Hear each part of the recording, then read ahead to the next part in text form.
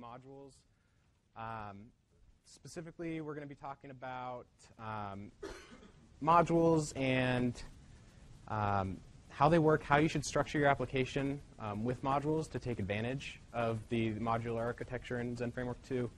Also, some of the things like configuration loading, which is a big kind of headache for those that are learning Zend Framework 2. That's one of the more complex things. You're going to understand it really well by the end of this. There's a talk, I believe, tomorrow morning called like Introduction to Modules in Zend Framework 2. It might be the second day. I'm not sure which one's which. Don't go to the modules talk, the Zend Framework 2 modules talk. If you're here, you're going to get everything that will be in that talk and much more. So don't go to that talk. Find something more interesting to do.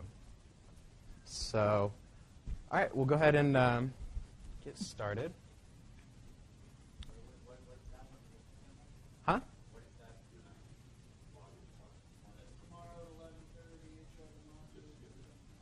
Perfect, yeah, so it's the one tomorrow at 11:30. I have another talk the next day about building a maintainable ZF2 application. That will not overlap with this at all. So if you want to go to that one, it's going to be a good talk. All right, so to introduce myself, I'm Evan Coury. If you don't know me, I go by the name evan.pro online, and batteries are dead in this. That's useful. I'm a ZF2 core contributor. I wrote the module manager in Zend Framework 2. So if you've been using Zend Framework 2 and have written modules in Zend Framework 2, you can thank me. Got AAAs here somewhere. Got to find them. Sorry. The battery meter on this clicker lies when you turn it on. Yeah, I got 2 bars for 4 minutes. All right. So I'm also on the Zend Framework 2 community review team, and that means that if you do any pull requests or file any issues with Zend Framework 2, I'm going to be one of the guys that's going to tell you that you need to write unit tests for that pull request before we merge it. I'm on the Zend Framework 2 Education Advisory Board, so if you have any plans to get certified for Zend Framework 2 with the new Zend Framework 2 certification exam that just was announced, I wrote a lot of the questions on that test. So if you have questions, I'm limited to what I can tell you, but I can give you some hints and pointers as to what you should really be studying. I'm a speaker, obviously. I go around to these conferences. I like to spread the good news about Zend Framework 2. I'm a training instructor, so if you sign up for Zend for the ZF2 training, I'm probably going to be the one that's going to teach that class. And I really like dogs, and I like aviation. So outside of computers, I have a couple interests. That's about it, though. Those are my dogs, 2 border collies. Well, she's like a border collie mix or something. We're not sure. So, yeah, I miss my dogs. You'll probably know that by the end of this. I run a company called Rove. You may have seen us on the sponsors list. I promise this is not like a sponsor talk or anything. I just really like Zend Framework 2. I work with all those ugly guys. And basically, these are like the core contributors to Zend Framework 2 that aren't the Zend team. So like everybody else, I just hired them. And started a company. And we basically help people with their projects, help companies with their projects, do consulting, end-to-end development, whatever. That's it. That's pretty much the end of my commercial spiel. I have to give a disclaimer. If the internet works and we can pull this off, by the end of this tutorial, we should have a working multiplayer game. And the game is Cards Against Humanity. Does everybody know that game? Yeah, see some nods, some head shake. Cards Against Humanity is a card game that's normally played with physical cards. I made an online version in Zend Framework 2. Some of the cards are, well, the point of the game is to offend people, basically. So as far as what you might see, this is a little, I don't know if you can read these, but there's some interesting ones. So if you're easily offended, I apologize. Just try to, huh? This is actually, if you go to Cards Against Humanity's website, they have this, and it's like this JavaScript SVG thing, and I just ripped it straight off their site and put it on my slide. So, yeah, I blatantly stole that. All right. So the agenda for today is we're going to talk about an introduction to Zend Framework 2, just kind of a high-level overview of the architecture. And how many people in here have already been using Zend Framework 2 or are already using Zend Framework 2? About half? How many are planning to use Zend Framework 2 in a future project? The rest of you? Okay. How many use Zend Framework 1? Okay, quite a few of you. Cool. So I'm going to do a high-level overview. If you've been using Zend Framework 2, you might be familiar with some of these things. As someone who built a lot of the internals of the framework, I can give you some insight into why we made some of these decisions. And I'm hoping to kind of enlighten you as far as those things go. If you have any questions as we go along, please just feel free to ask. And I will be more than happy to answer them. I've got Alan here in the front. He's my backup plan. If nobody asks questions, he has a bunch of questions for me, apparently. So we'll get questions one way or another. Then we're going to talk about modules. That's my favorite topic. That's kind of the focus of this tutorial. And we're going to talk about configuration because as much as it kind of sucks, there's a lot of arrays and config in ZF2. You've got to know it and know how it works in order to take advantage of it and really appreciate how cool the configuration layer in ZF2 is. And then I want to focus a bit on services and the service manager and really how to make that work to your advantage when making a modular application. And then we're going to obviously try it. So we're going to be doing some exercises throughout the thing. So Zend Framework 2. Zend Framework 2 is good, obviously, right? You're all using it. You all like it. We made a lot of really good changes. We learned a lot from Zend Framework 1, made a lot of good changes for Zend Framework 2. It's a really solid framework. This always comes up every time I give a talk, so I decided I had to add a slide. Zend Framework 3 is on the horizon, and I know that's really scary, especially for those of you who have just made an enormous leap from Zend Framework 1 to Zend Framework 2. Don't be afraid of this. This is not going to be a repeat of that.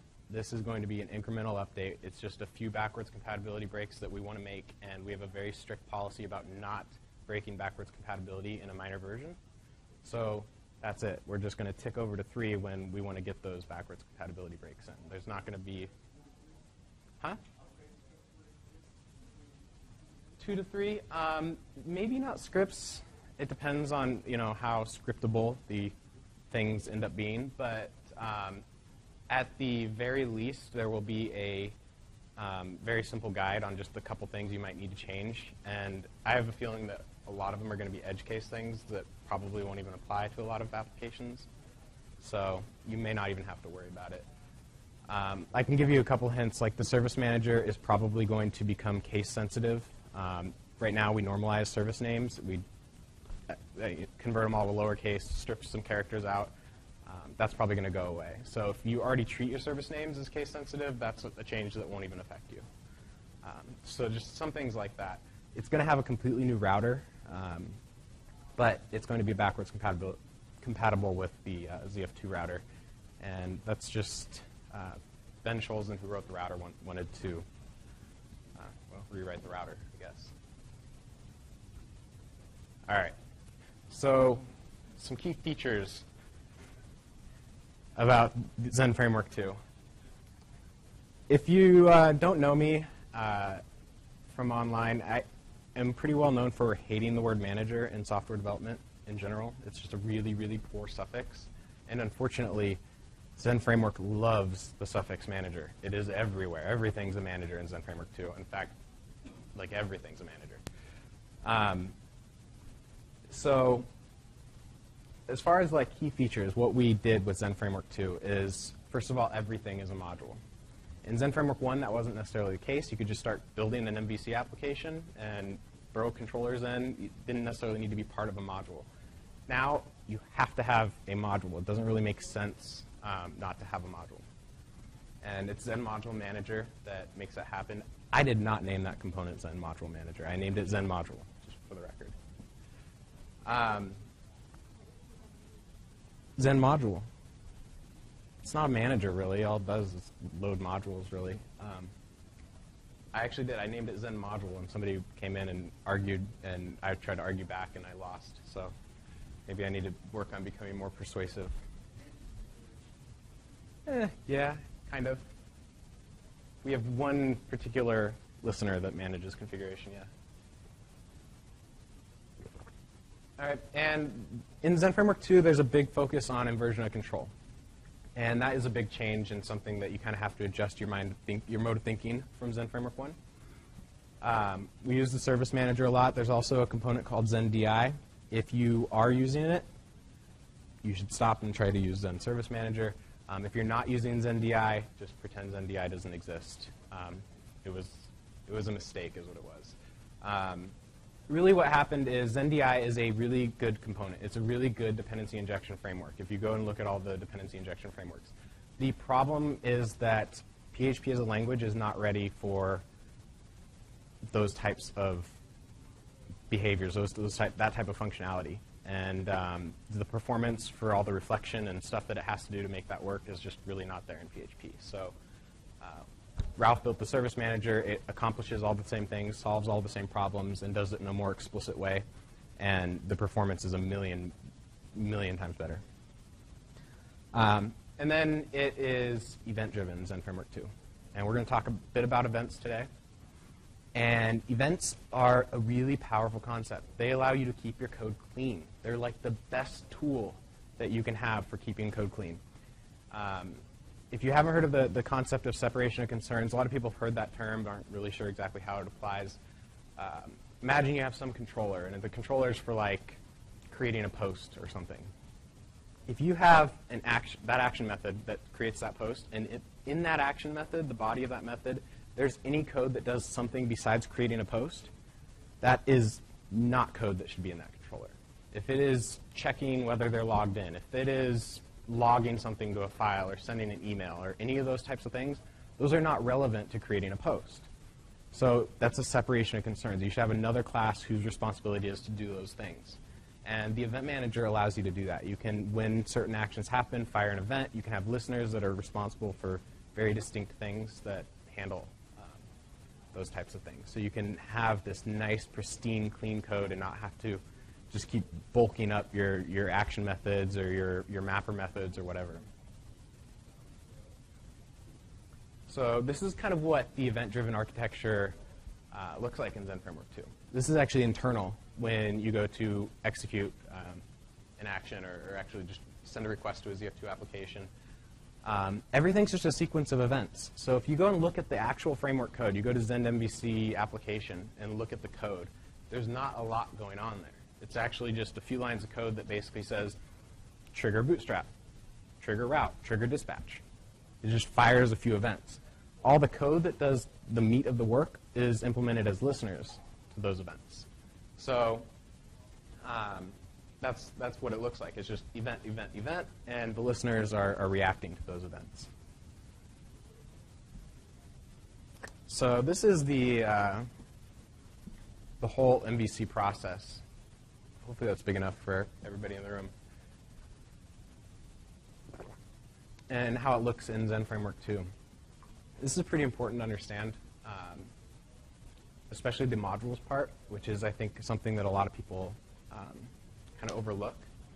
So when a request comes into a Zend Framework 2 application, the very, very first thing that ZF2 does is initialize the modules. It can't do anything else before it initializes the modules. They are the key piece of information for Zend Framework 2 to do everything else. How can you match a route if you haven't loaded the modules which contain the routes? How can you dispatch a controller if you haven't loaded the modules? So everything depends on the modules being loaded. So that's step one, is modules load. And it loads every module for every request. And that is a very lightweight process. That's really just an auto load of one single class file. Optionally, a couple method calls on that class, but nothing else. And so you can have hundreds of modules without really seeing any performance degradation. I can't talk today. Your performance will not decrease with a large number of modules. So after the modules are loaded, that's when it can actually start to bootstrap things. So it triggers a bootstrap event. And there's a couple things that get set up by the framework there. But mainly that bootstrap event is there for you. to do whatever you need to do, whether you need to attach to other events, whether you need to do some kind of a check or something like that before the rest of the application gets ran or dispatched. That Bootstrap event really exists for you. Then the application runs, and this is what we call dispatching. So we've been application class, and we're going to kind of dig into some code a little bit. But the application class fires a dispatch event. This confuses a lot of people. If you start playing with events in Zend Framework 2, inevitably you're probably going to attach to the dispatch event. And that can be really, really confusing because there's not just one dispatch event in Zend Framework 2. There's actually two distinct dispatch events. The MVC application class fires a dispatch event. The listener to that will go and get the controller and call the dispatch method on the controller. If you go and look at the dispatch method in the abstract controllers that Zend Framework 2 ships with, guess what it does? It gets an event manager and triggers an event called dispatch. So you have a dispatch event who has a listener that loads a controller, runs a method that triggers a dispatch event. That took me a while to understand. I actually was working on the framework, reviewing this code, and didn't even understand what was going on, why sometimes this event would get thrown at one point, and then other times it would be thrown at another point. That was really confusing. So be aware of that. You have the application's dispatch event and the controller's dispatch event, and they're very distinct things. Completely separated, yeah. The controller dispatch event fires as the result of the application's dispatch event. But as far as the code and everything is concerned, they're completely distinct things. I need to get my laser pointer working. Let me find my AAAs real quick. This is going to kill me.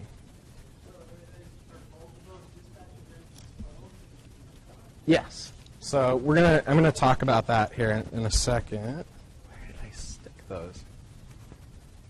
I literally just put them in my pocket in the hotel room. Weird. Oh, I know where I put them. All right.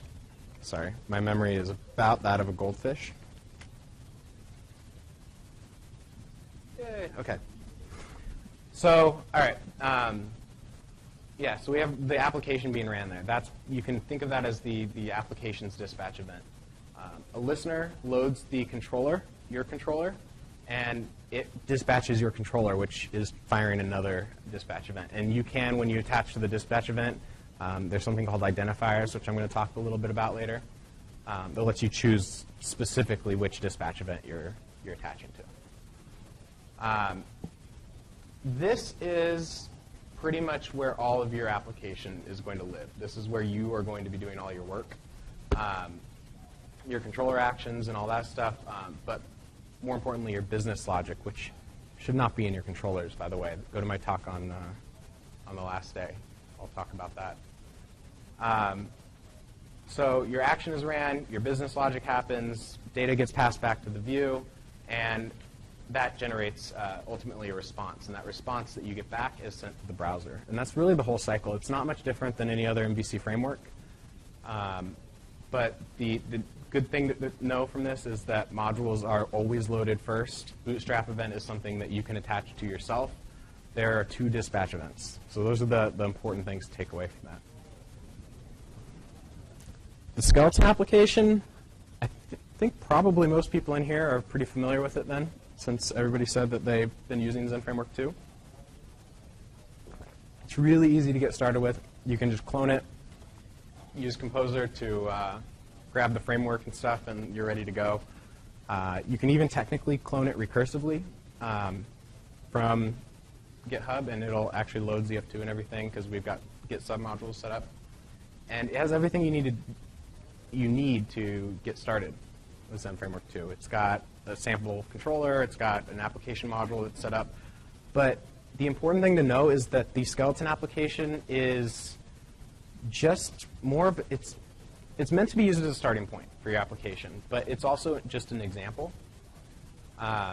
Nothing in the skeleton application is a rule or enforced by the framework in any way, shape, or form. In fact, the framework knows nothing about the directory structure of the skeleton application, the way that those directories are laid out is completely defined within the skeleton application, not the framework. That's a big difference from Zend Framework 1, which had a ton of hard-coded assumptions about directory names and paths, and there's a resource autoloader that assumed everything was lowercase and plural when you had, you know, your models and controllers and stuff. That's all gone now. We have no assumptions about paths in Zend Framework 2. So that's what you get. That's actually a little bit old. It's been updated a bit since then, but that's the skeleton application. The directory structure, like I said, completely user-defined in user land. So I'm going to kind of walk through these directories. You may be familiar with them, but I want to kind of also explain the justifications behind a lot of this. So at the top level, the config directory is an important one that you're going to live in a lot and be doing a lot of work in. This projector is killing me. It's like blowing really hot air. I can walk over here for a little bit. So the config directory is where you're going to be doing a lot of, obviously, your configuration, right? Underneath the configuration directory, there's this autoload directory. And the autoload config files are, they're config files that, based on a pattern, are going to be loaded by the framework automatically. And we put that there just as a convenience method for module authors to be able to distribute config files that could just be dropped in to this autoload directory and just kind of work. That's one reason. And also, it gives you a good place to put application-level configuration. You may have configuration that doesn't apply to one specific module, like a database connection might be used by all your modules, right?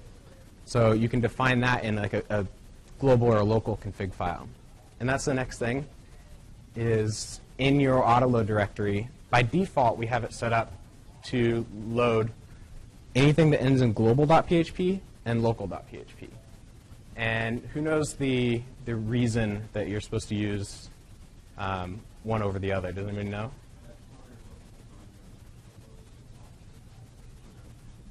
So yeah, you want to ignore the local config files from your repository. That's correct. What about like an example of what you would put in local versus global? Passwords, perfect. Also, anything that is just going to change from environment to environment. So yeah, password's a good example, but also maybe log paths, maybe adapters you made on your continuous integration server, Jenkins or something, not use a real email transport. You might use a file email transport that just writes to a file instead of actually sends out emails. Things like that. So those might be candidates to go into a local config file that you want to change between environments. That's a big difference from Zend Framework 1, which had one gigantic config file with sections for each environment that you had. You can still accomplish that same effect if you want to in Zend Framework 2, but it's just really not recommended. I'm the one who kind of came up with the local and global config file thing, and it's actually a practice that spawned out of me using Zend Framework 1 and running into these problems like having database credentials checked in and stuff like that. So I decided, there needs to be a better way to handle this. Yep.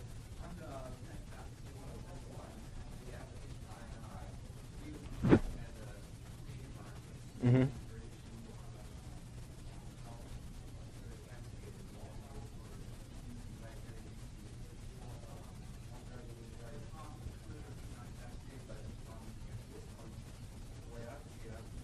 Two. Mm-hmm. Yeah, so like you said, the local config files aren't actually checked in, right? So they're going to exist on each environment, and that's where they're going to live.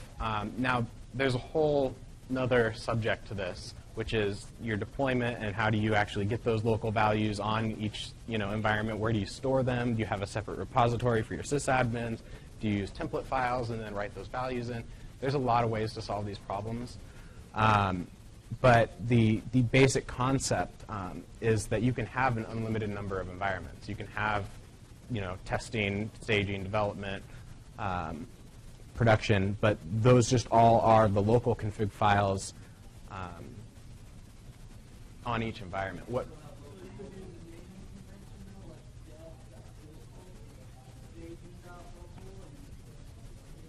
You can do that. So that's actually the trick that allows you to kind of do the ZF1 style, is you can adjust this pattern. And I've got a whole slide dedicated to showing that trick. But what I would generally recommend, if you want to be able at a glance to see like which values need to be set in staging, which values need to be set in production without actually having like the password sitting there, what you can do is you could have like a production.local.php or something, and then actually I'd put .dist, like it's a distribution file, and it would just kind of have dummy values, not the real values necessarily, but it shows you which ones need to be set in that environment. And if they're sensitive ones, you really just don't want those sitting in your source code control. So you don't want your production database passwords and stuff. So I hope that kind of answers that question, but I'm going to show you the other tricks that you can do for loading multiple environments like Zend Framework 1, which is just more comfortable for some people. So the next config file here, after we get out of the autoload directory, is this application.config file. Application.config.php is a special configuration file. All the configuration in Zend Framework 2, anywhere you can define configuration, whether it be in your module, your get config method, it be in this autoload directory, there are some other special methods in your modules that can define configuration. All that gets merged into one gigantic array by the framework. The exception is application.config.php. It does not get merged in with that. And the reason for that is that the very first thing the framework does is include this file, basically, before it does anything else. And that file defines which modules am I going to load and where am I going to load them from. It has a couple other things, but that's the main purpose of that configuration file.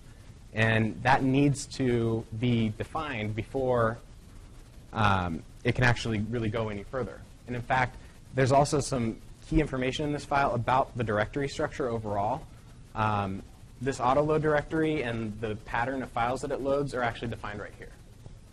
So that's actually how that's bootstrapped. The framework doesn't know about an autoload directory. You told it in this config file where to find those.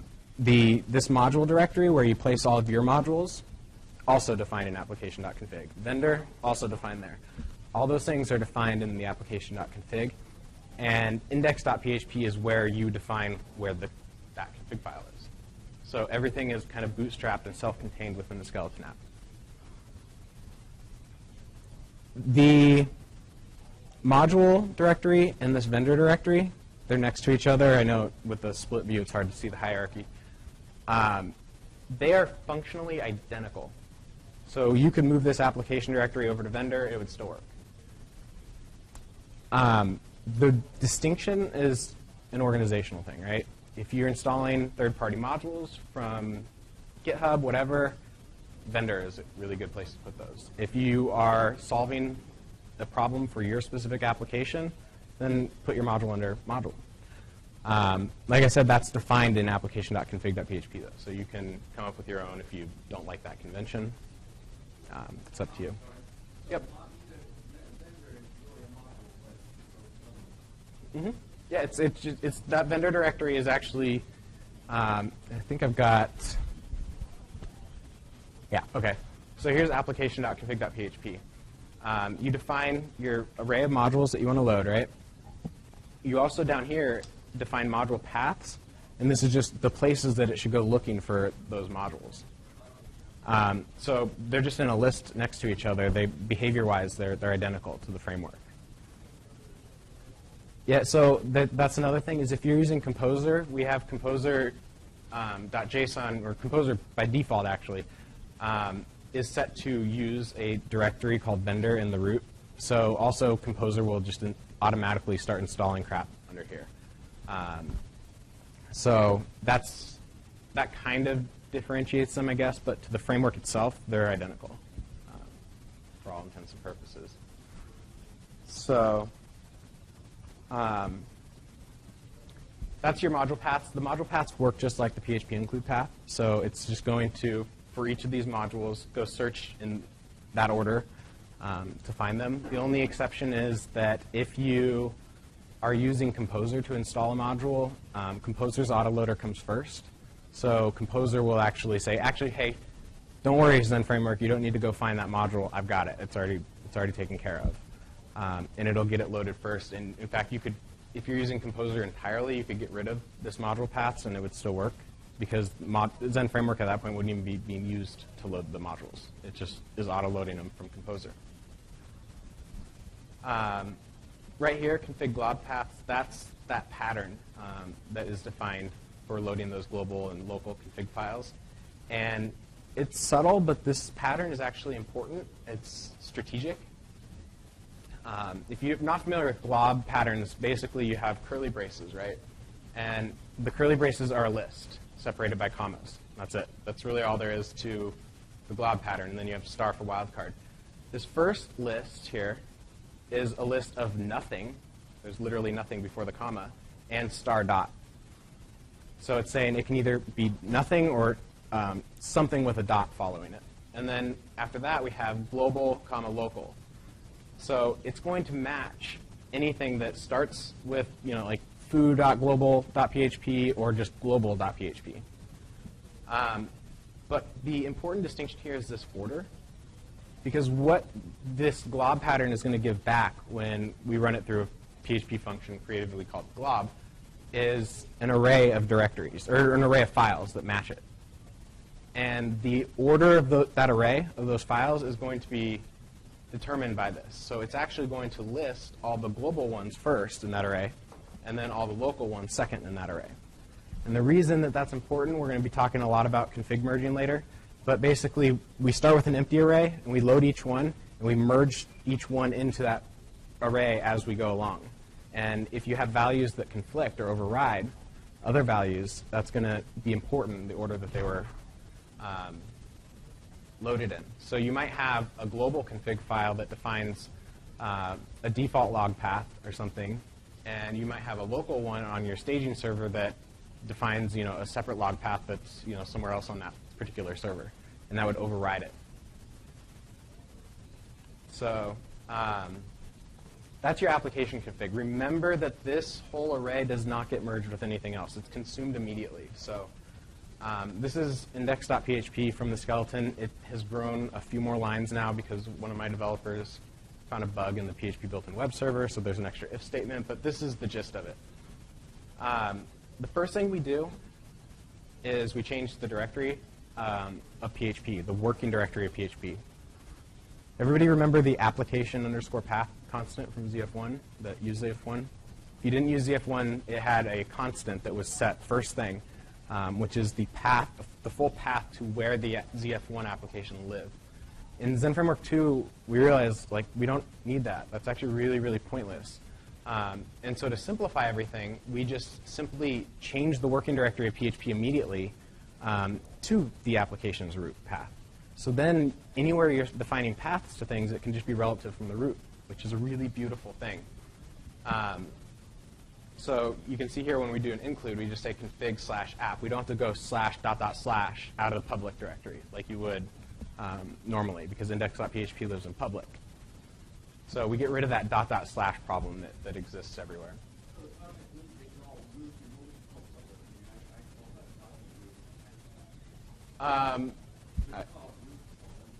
I'm calling your application root like where these directories live, like where public is, where config is, data. Those are all at the top level of your application.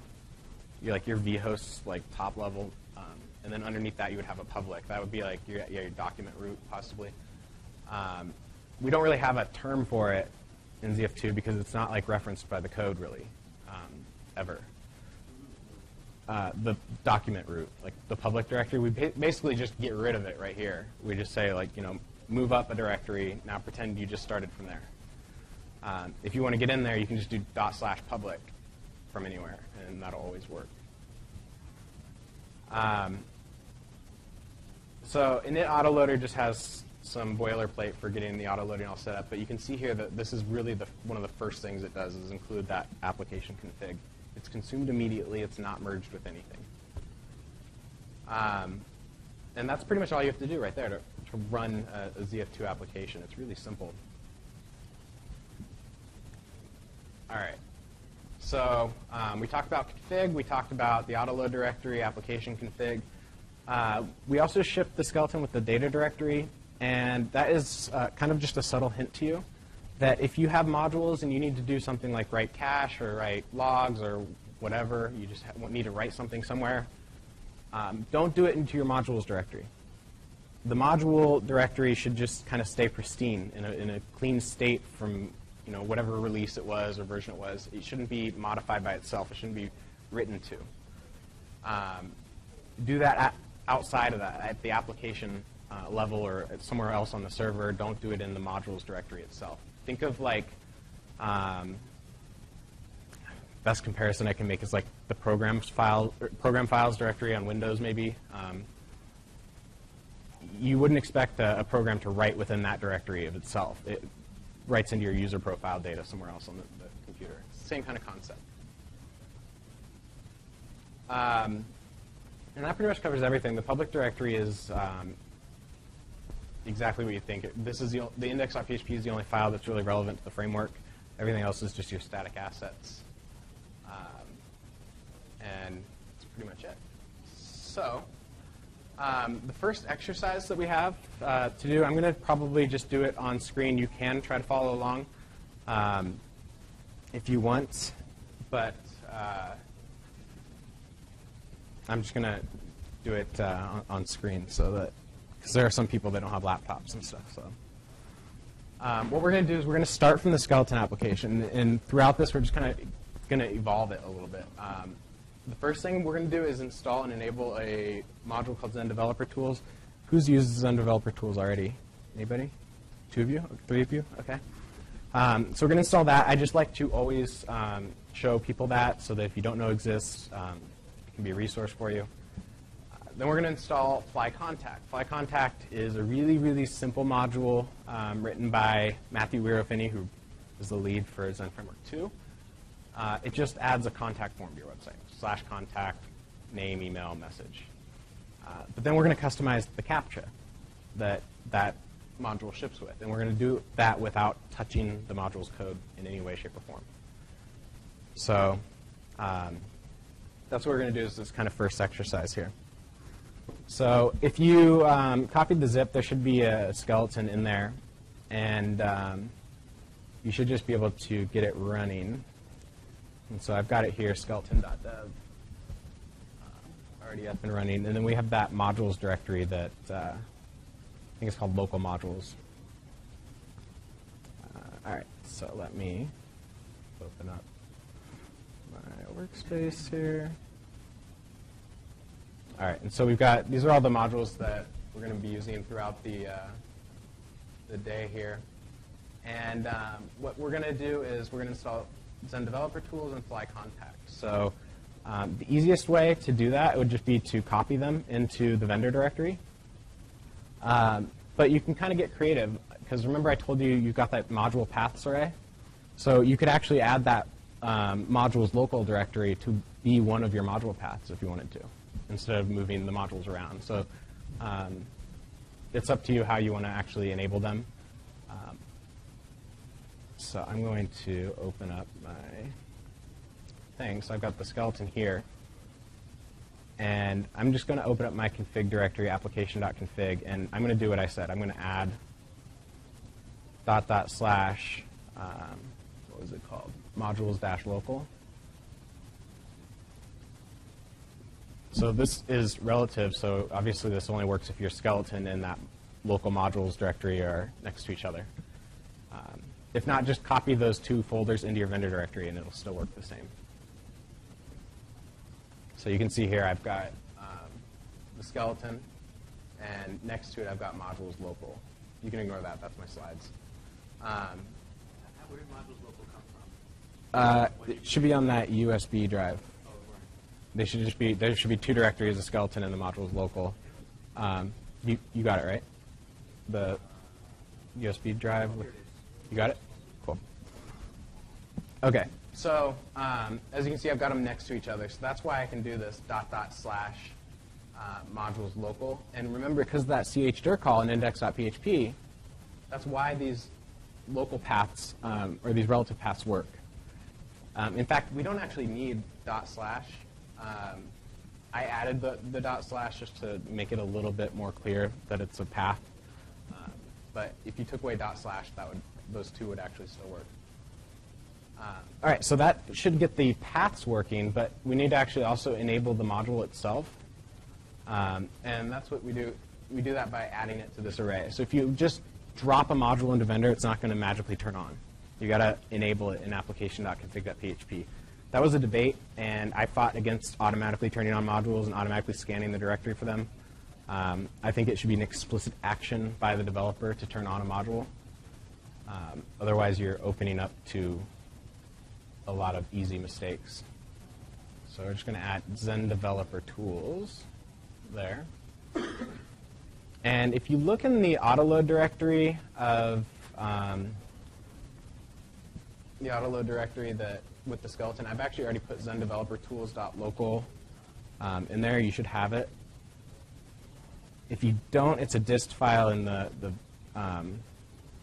config directory of the module itself, but you should have it since I'm using the same copy from that zip file. And I just basically copied this from Zend Developer Tools. It was a dist file that it ships, and it says in the README to just drop it into your autoload directory. So that's the only two things we've did. You can see on the left I've got change tracking, so if you're curious at any point what I've changed, you can see. We just added Zend Developer Tools. We added modules local. If we go back to our project and refresh, we now have this handy-dandy little thing here on the bottom. And it's just a floating bar that has a bunch of information. Here's how many milliseconds the request took, how much memory it took. There's a config. If you actually roll over the configuration, there's, it shows you all the merged config here. It's pretty printed because I have xdebug. If you don't have xdebug on your local machine, install and enable xdebug. It will save your life when working with Zend Framework 2, especially if you var dump anything with the service manager in it. Has anybody done that without xdebug? Crashed the browser? Yeah. So the service manager actually contains itself as a service, and so if you var dump it, it just recursively var dumps forever and just consumes all the memory in your browser and crashes everything. So xdebug has like a nesting limit on var dump and solves that problem very easily. So xdebug, yeah, by Derek Reethans. It's a PHP extension. Very, very useful. You will wonder how on earth you did anything before installing xdebug. All right, so, and that's why mine looks pretty. You can see here, it's like it got kind of colors and stuff. xdebug does that. That's a feature of it. So down here, you see we just rolled over config. This is the merged config of everything. Your modules config, those autoload config files, all of that just smashed into one big array. Also shows the application config, obviously as a distinct, separate configuration here. So we've got that modules array, the module paths, the glob paths, and so on. And so you can see those are two distinct things. It also has this information on the request, the method that was used, the view template that was used, a bunch of stuff like that. And additionally, it has this little database thing for database profiling. So if you are doing ZendDB stuff and you're doing a bunch of queries, it'll show you all the queries, the total amount of time spent on each query, all that stuff. But it won't work out of the box. You need to install a module that was written by one of my developers called like BJY Profiler or something. It's a dependency because, well, I don't know why it never got baked into Zend Developer Tools. You have to install a second module to actually get database profiling. So that's Zend Developer Tools. Yeah, so this does the profiling for this is all ZendDB. I don't know whether or not, I think there is some kind of a plugin somewhere for Doctrine. You'd have to search for it. I just vaguely remember hearing somebody talk about it, but I've never actually seen it. All right, so that's Zend Developer Tools. Very useful for debugging configuration without having to do var dumps and stuff. Doing really, really rough performance tweaks and stuff. You can just kind of. I wouldn't use this for any real benchmarking. The little millisecond counter. It's as accurate as it can be, but it's not perfectly accurate. And additionally, you're not going to see a lot of consistency because of a bunch of different things in your local environment, especially if you're using like Vagrant or something. But I like to just have that there while I'm developing so I can see if, like, over time, if you see it always at 68 milliseconds, and then over time you make a few changes 1 week and you're up to like 170 milliseconds, you can think like, okay, what did I do? Maybe I'm doing stuff a little bit too heavy here. So for like high level, just kind of getting a feel of what you've done to your application, it can be useful. But don't like be like, oh yeah, I just saved 2 milliseconds. Like that's not the kind of benchmark that you want to use for that. Cool. So that's about it for Zend developer tools. I just mainly put that there as one, practice installing modules, but two, to be aware of Zend developer tools and that it exists. So the next thing we're going to do is install Fly Contact, the contact module. So same idea. If you've got your module path already set up, you can just enable Fly Contact like that. And if it worked, which I don't know whether or not it does out of the box, if you go to /contact, ooh, nice, you should either get a fatal error or a contact form, and that's going to depend on your configuration. But 1 second, let me see what I did wrong here.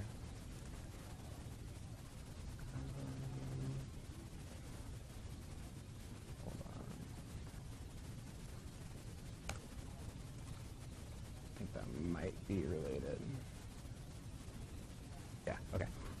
I just upgraded PHP and I do something weird on my configuration. Okay, so you should get like a contact form, probably something like this. And literally all I did was enable a module, and I've got a contact form on my site. It's kind of cool. It's not like the most impressive example that I can give you of modules. We're going to be doing some more impressive things a little bit later.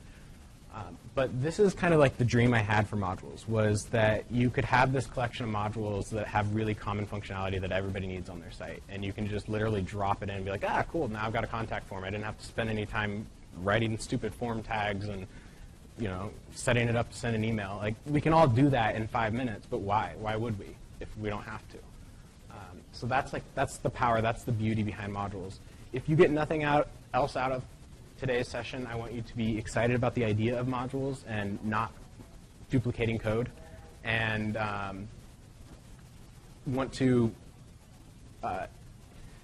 make use of the module system in your applications. That would be probably my biggest desire, is that you don't just throw all of your code into an application module. Please don't do that.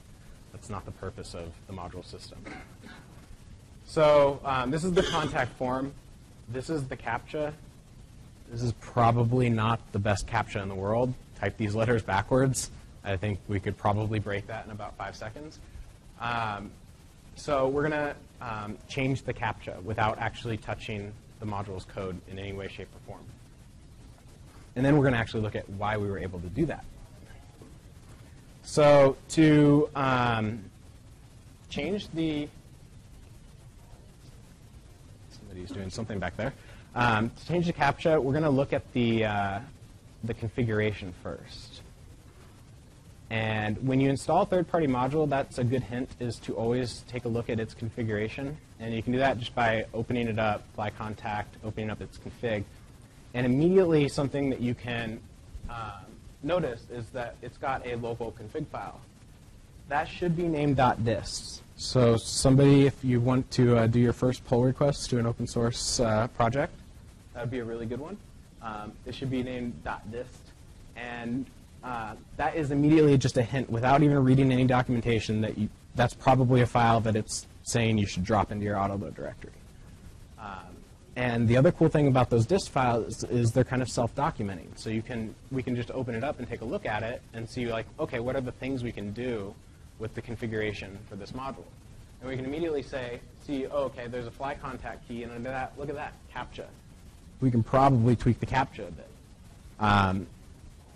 It also has a key for the message, so you can kind of customize the actual email address and everything that and message that comes through. And then we have the mail transport. So we're going to have to actually play with a couple of these to make this functional if we want to actually submit it. But first we're going to do the CAPTCHA. So I'm going to copy that config file into my autoload directory.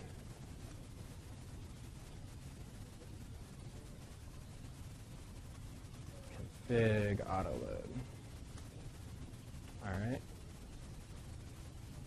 So now underneath skeleton, and I'll make this a little bit bigger. Skeleton config autoload, we've got module.flycontact.local.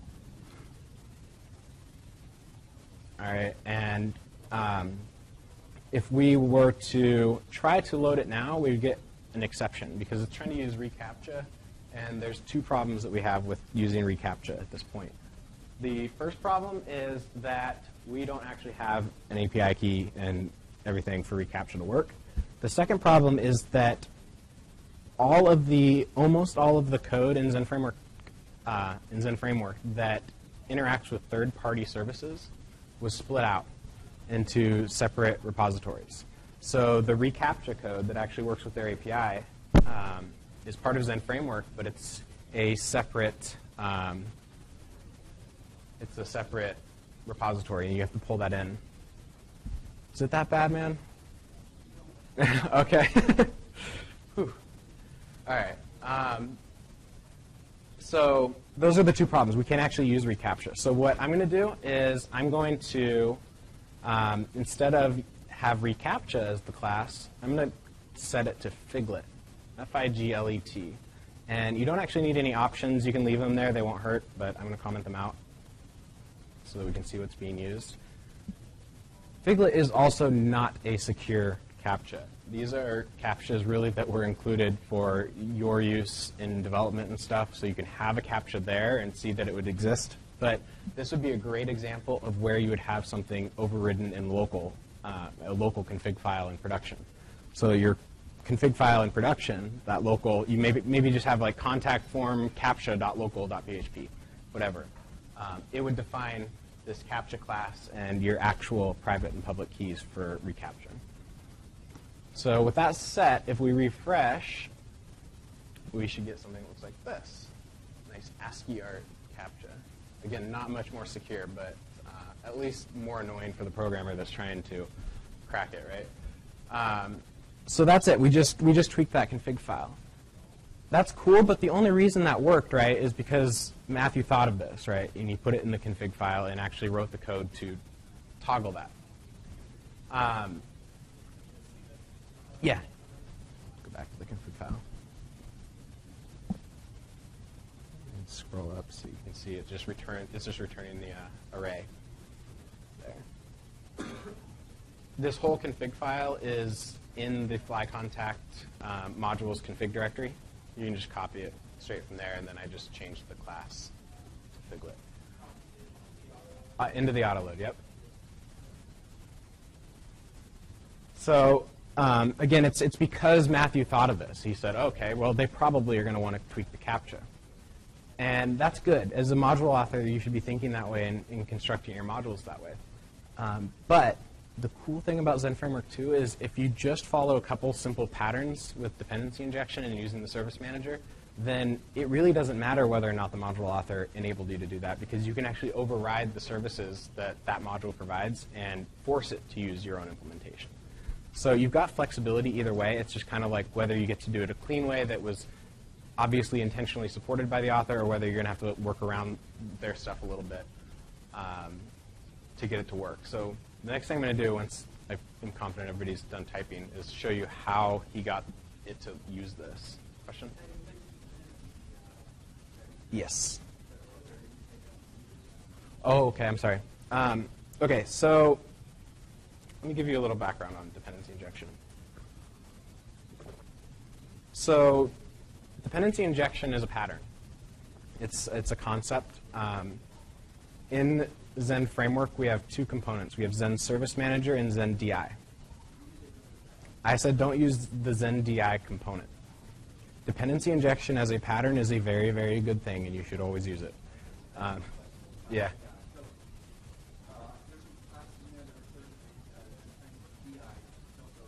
Yeah, don't go to Zend DI. Yep, just avoid it completely. There's no good reason at this point to use it anymore. And that's probably a candidate to be removed for Zend Framework 3, just to further discourage people from using it. All right, so let's take a look at how Matthew actually made this work. If you want to get into the code of a module, and this is going to be something that's going to happen really common, especially if you're using third-party modules, or you've got other developers who are working on a module that's separate from what you're working on. That's quite interesting. You're going to want to kind of start going through the code of a module.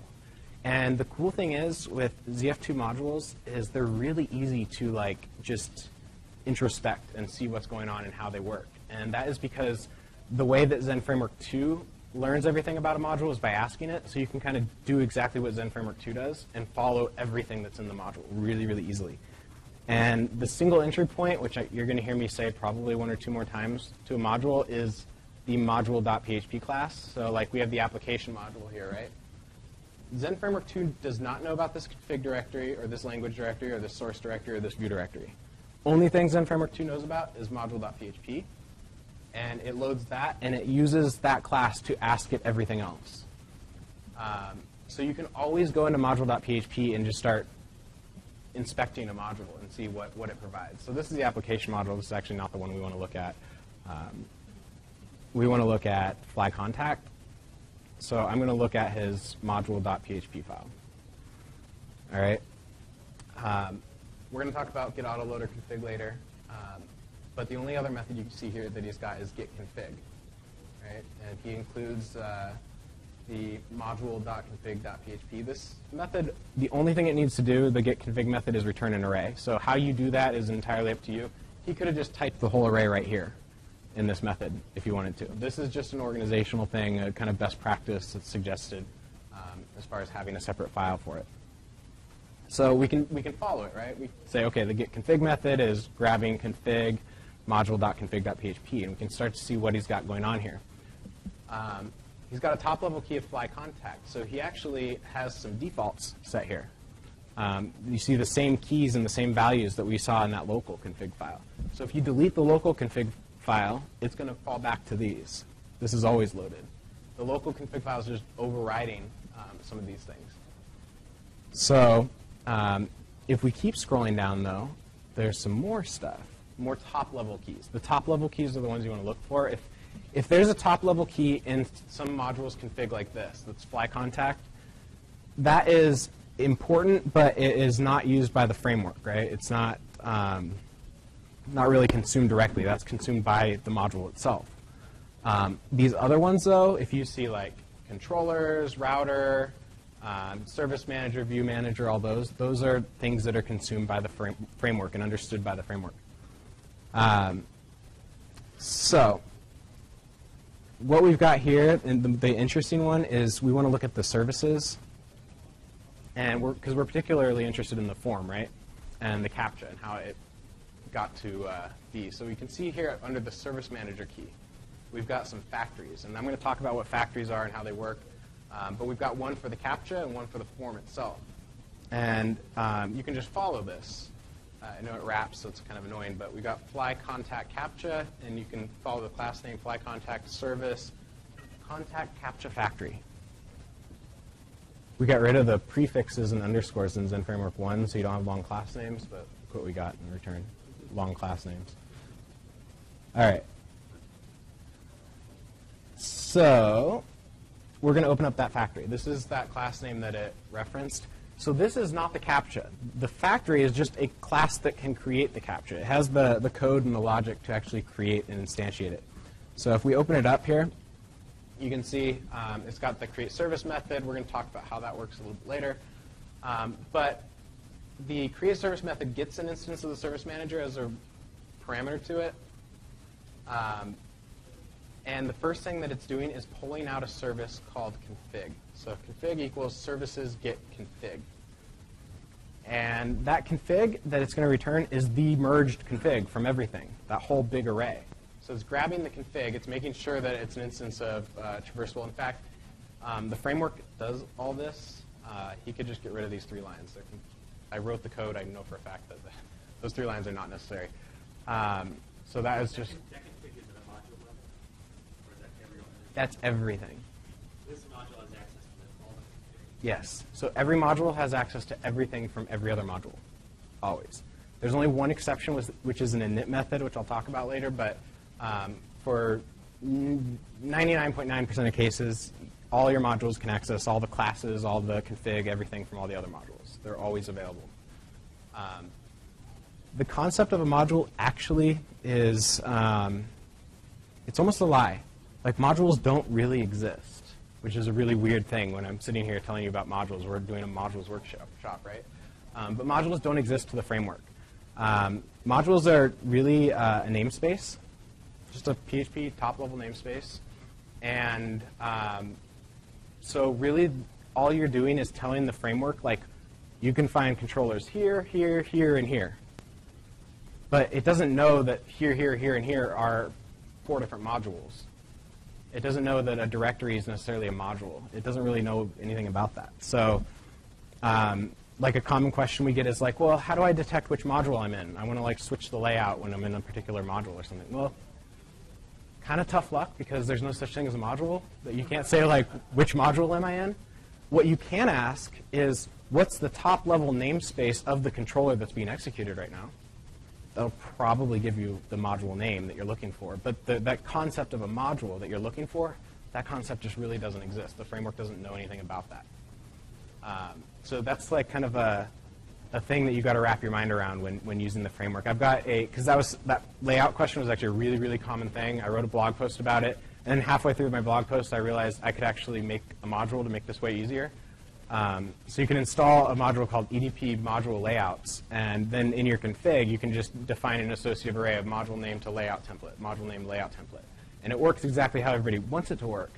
But the module name is really just checking the top-level namespace of the controller. It's not actually saying, like, is it in this module? Because that is not a valid question, really. So here it's grabbing the config, and that is the whole config from all the modules, including merged with the local and global config files. All that's into one big blob. We've got that blob right there in $config. Remember, that one's not merged. We actually have another service that you can pull out of the service manager called application config, and you can actually access that array if you need access to that for some reason. But config is everything but the application config. Then what we're doing is we're actually pulling out the specific key. So under fly contact captcha, we're getting that value. And the reason he doesn't need to do an is set check here is because in his config that he ships with his module, he's already got it set. So he knows for a fact it'll always be set if this module is installed. It'll just either be his default or one that has been overridden by the user. And in that point, he's just using the captcha factory, which is shipped with the framework, and he just passes it the array and returns the instantiated captcha. So this is the code that Matthew wrote to allow us to change that captcha. We could actually bypass this completely if we wanted to. And I won't spend the time to do it because we're already going to be crunched for time. But I'll show you real quick what we could do. All right. So this is the module.config.php from his module, right? There's a key called service manager, and a key called factories, and then a key called fly contact captcha. And he has that pointed to a class that's his own factory class, right?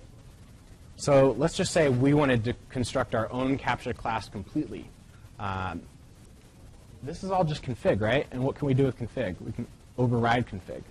So what would happen if we, in our application, went into like our config autoload and maybe made like a captcha.global.php.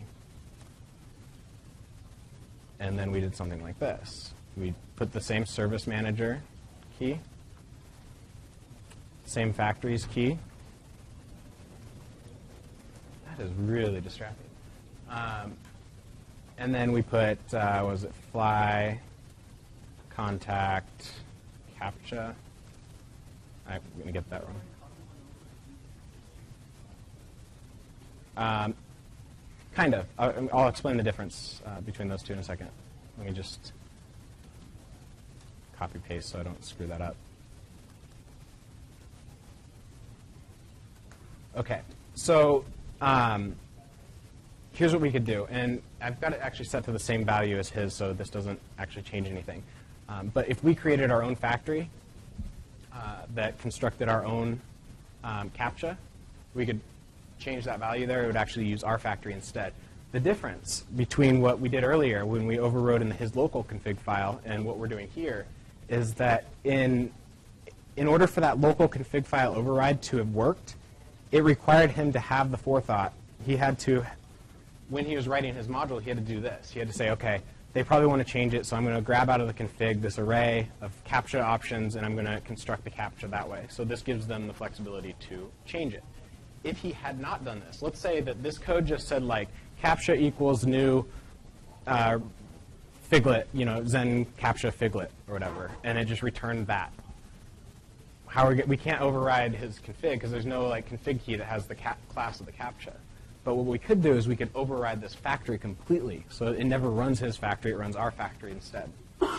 So there's multiple ways that you can get in and intercept a module without, we don't have to touch the module's code. We can leave his code in place. We don't have to break it and let's say he updates something later. If you've gone in and tweaked it, you're going to screw yourself if you're sitting there editing vendor modules. So we can do it in multiple ways. Does that make sense to everybody? The difference? Implemented this with a separate factory and used the service manager properly. Yeah. So this can be taken to another level, which is we may have been really unlucky, and he may not even have done this. That's when you just email the guy and say, hey, you're not doing it right. In all reality, or just do a pull request and say, hey, it'd be much nicer if you split this out into a separate service because people like me might want to do it. They should be receptive to that. But even if they didn't, let's say he just had fly contact form and he had the factory for that, and in that he constructed his form, and he had another line of code that just said CAPTCHA equals new figlet CAPTCHA, whatever, and then he just said add input CAPTCHA, all of that, all in that fly contact form. You could still override that factory if you wanted to. You would just be, at that point, replacing more code than necessary. You have a question?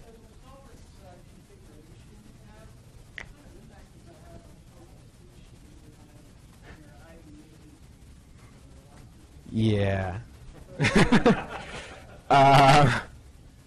That's a great question that doesn't have a good answer. I mean, really, there's not too much I can tell you. When you are sitting there writing config, I don't know of any IDE that's going to really give you a lot of help in these arrays.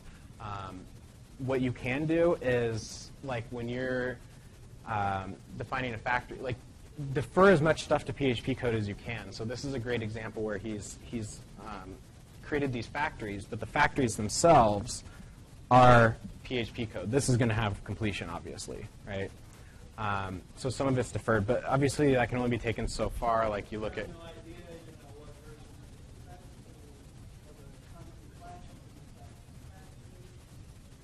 Yeah, okay. So yeah, there's that problem with.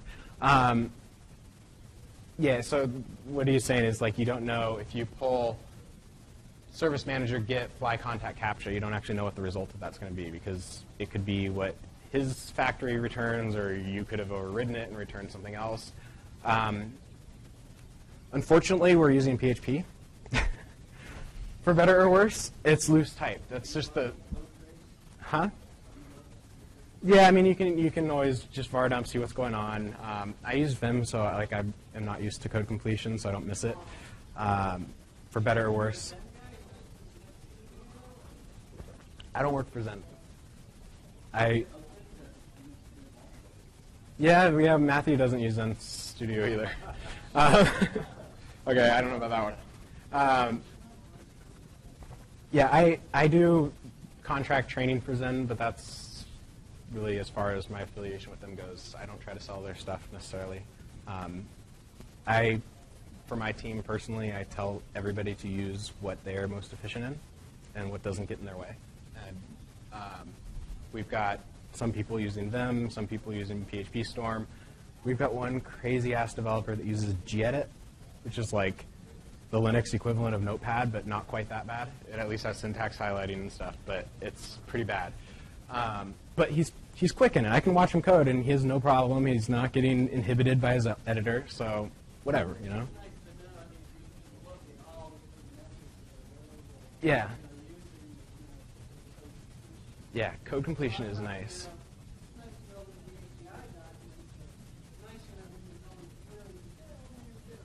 Yeah.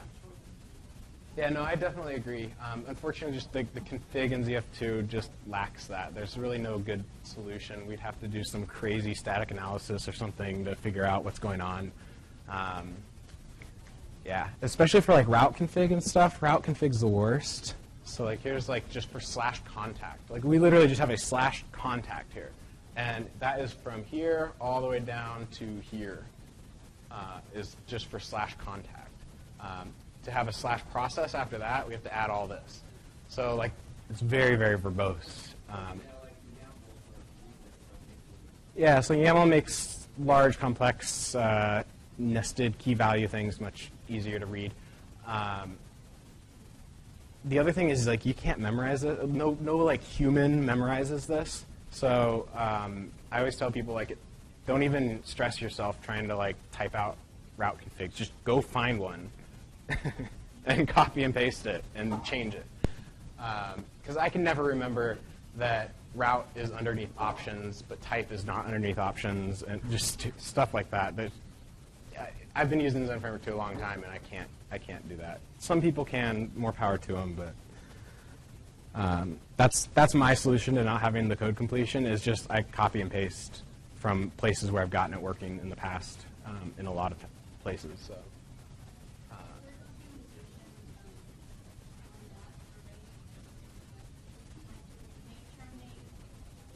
Yeah, so for route config specifically, yeah, there's a bunch of documentation in the ZF2 docs. I can tell you right now, may terminate means that you can go to /contact without going to /process. If you don't have may terminate, you have a /contact route, but it's saying that's a route you can't actually go to. You can only go to /contact / something else, one of the child routes. But as far as the documentation, yeah, you have to go to the ZF2 docs and really just read them. The route config is kind of rough. So I don't have like a lot of easy tips, unfortunately. A much better example, actually we're going to do, I think we do ZFC user, but no, we don't do ZFC user. So let me show you ZFC users.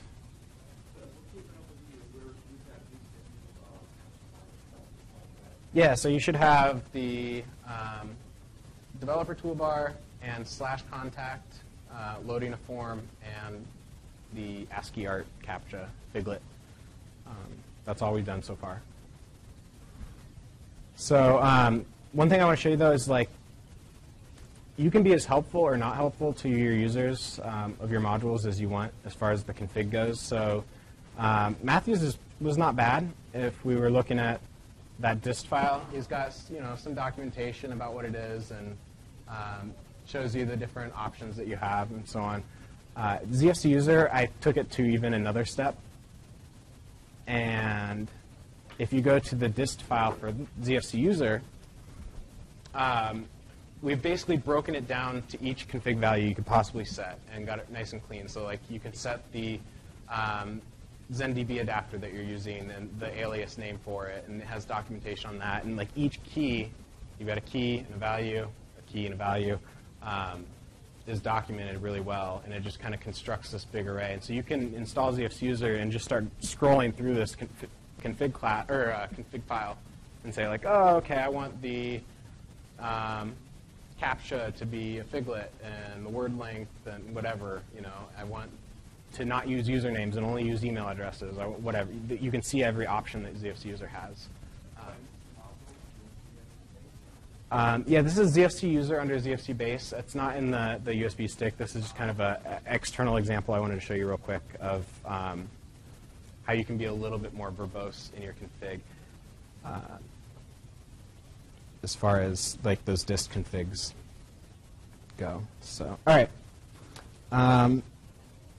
So we installed fly contact and we customized the CAPTCHA. That's pretty much it. If you try to submit the form, it's not going to work because it's, let's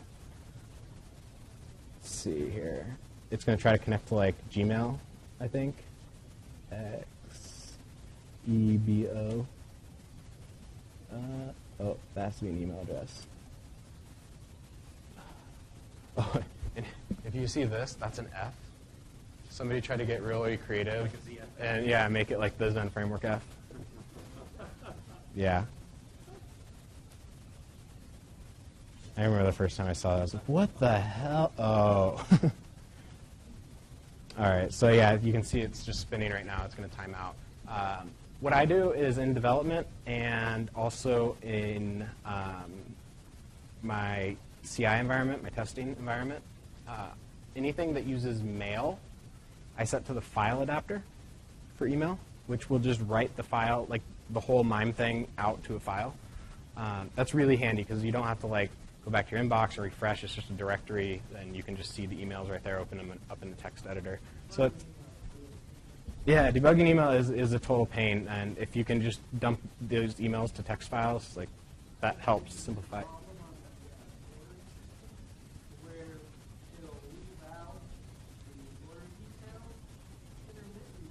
Oh, that's nice.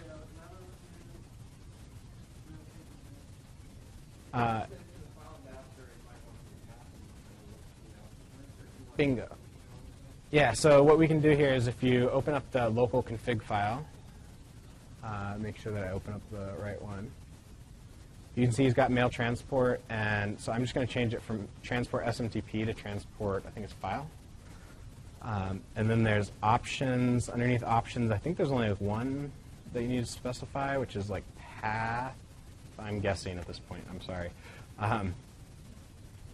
And remember, it's a relative path to your project's root, right? So where we want to stick it is probably like the data directory. We have a cache directory. I'm going to create like a mail directory underneath there. And so we can just do like /data/mail,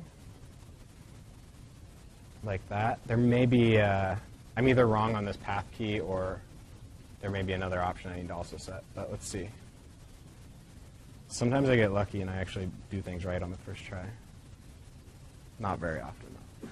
All right, so I do evan@rove.com, subject, message, and MYU. Should just turn CAPTCHAs off in development. This is terrible. All right, send. Thank you message has been sent. If yeah, there you go. You can see it created like a .temp file here, and that's exactly what it would be passing to the SMTP server. So that's really handy for debugging emails. If you've got like a template that's not injecting the right stuff into that email, you can just, it's like var dump for emails. The config. So this is specifically, like this mail transport key is something that Matthew's module is consuming. But what he's doing is there's a factory that consumes this array, this exact array that ships with Zend Framework 2. And I'll switch back to this in a second, but I just want to show you. Fly contact, service, and it's the mail transport factory right here. And you can see what it's actually doing. So it grabs the config, which is that whole array under mail transport key. It gets the class and the options. And actually, it looks like there's not a good factory, so he had to kind of write one here. So he, yeah, they're kind of inconsistent. So he wrote his own factory where if the class name is, either the full class name or he actually supports the short ones, then he constructs the class and he passes it the options, and so on. This is, I'll point it out since it's already on the screen. This is something you'll see a lot in Zend Framework 2, is these options classes for things. And we actually did that to make people's lives easier who do depend on code completion. Because you have this options class, and that will fully have code complete, and you can see all the options that you can set right there. So that kind of halfway answers your question or addresses your concern. So if you're expecting to get the SMTP option, you can put a code comment above that piece right there. And then Yeah, you do like a var, @var to specify that that's what it is. Exactly. So you can kind of work around it in cases, but no matter what you do, if you in your config array files, you're not going to get any code completion out of them. But where you would got a lot of yeah, Zend form it can be rough. That depends on how you define your forms, though, because you can define forms as big arrays, or you can actually just build them up as objects called an add method and stuff. Yeah, then you lose your completion at that point. So, but you could do like new element text area, and then you'd have full completion on that, and you could call set whatever. Yeah.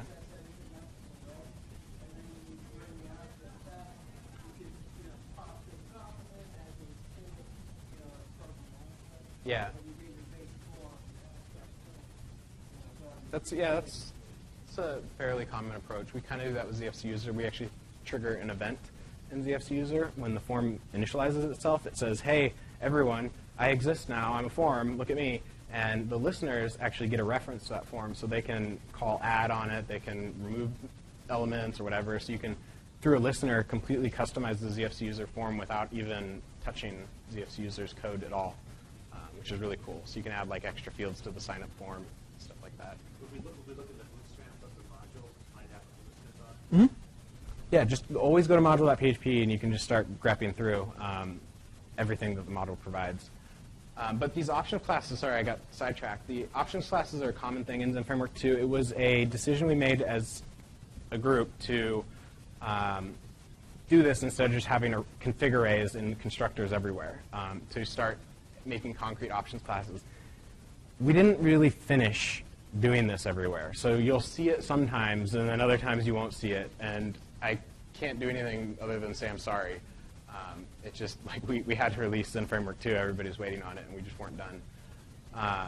So sometimes you see this options thing, and that's what he's using. He's just passing that array to it, and it consumes it, and then the constructor for the SMTP takes that options object. I believe in most cases where you have this, this can consume the array directly, and it'll say if is array, it's going to just do this. It's going to just create it. So that's how the decision was that that's how all the constructors were supposed to be. That might be another thing that Zend Framework 3 improves, is going through and kind of finishing a lot of that. So, but this is why we can tweak that mail transport there in the config. So.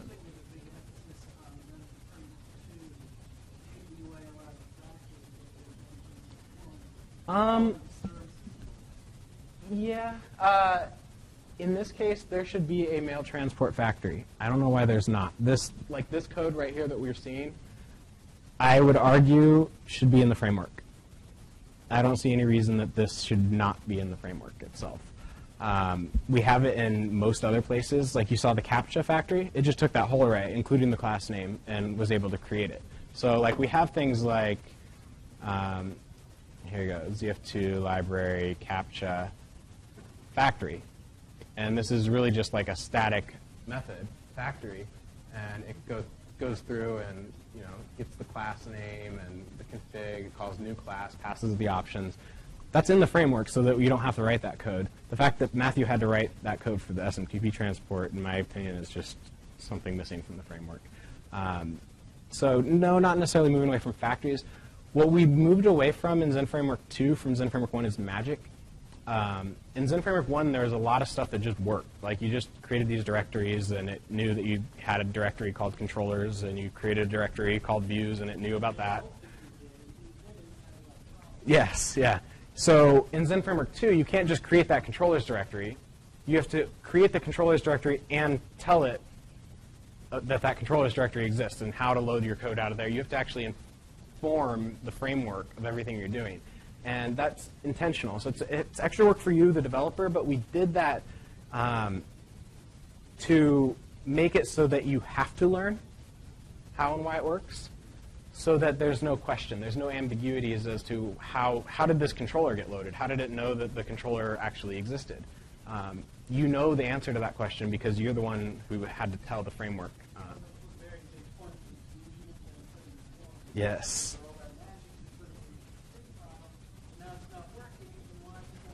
Right. Yep. Yeah, that was a huge pain point in Zend Framework 1 was educating people on all the magic. We constantly get questions as to, why isn't my view script working? Why isn't this working? And it'd be because they didn't pluralize this folder name, and the framework was expecting the folder name to be plural or something like that. And that's not helpful to anybody to have those problems and to be running into that kind of stuff. So it's kind of it's a catch-22 because we wanted to decrease the learning curve for Zend Framework 2 compared to what it was for Zend Framework 1. But in trying to do that, we realized that the real problem wasn't necessarily the learning curve as much as people not understanding what they're using. And so you can almost say we went the other way, like it's actually a little bit steeper of a learning curve, but when you get through that, you have a much more intimate understanding of what you're doing, which allows you to be more efficient. Yep. Okay, we got Wi-Fi in here now?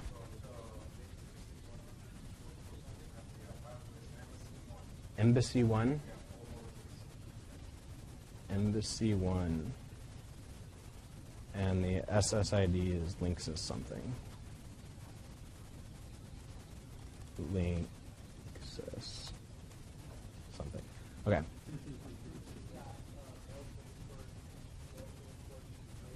Yes. That was 10,044. Cool. Yeah, so get connected to that Wi-Fi.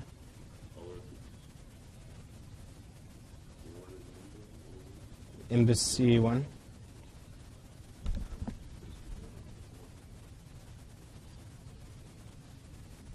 Yeah, so hop on the Wi-Fi. That's very helpful. Hopefully that'll be reliable for us.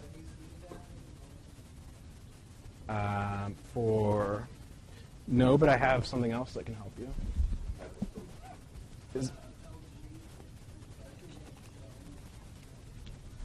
Here you go.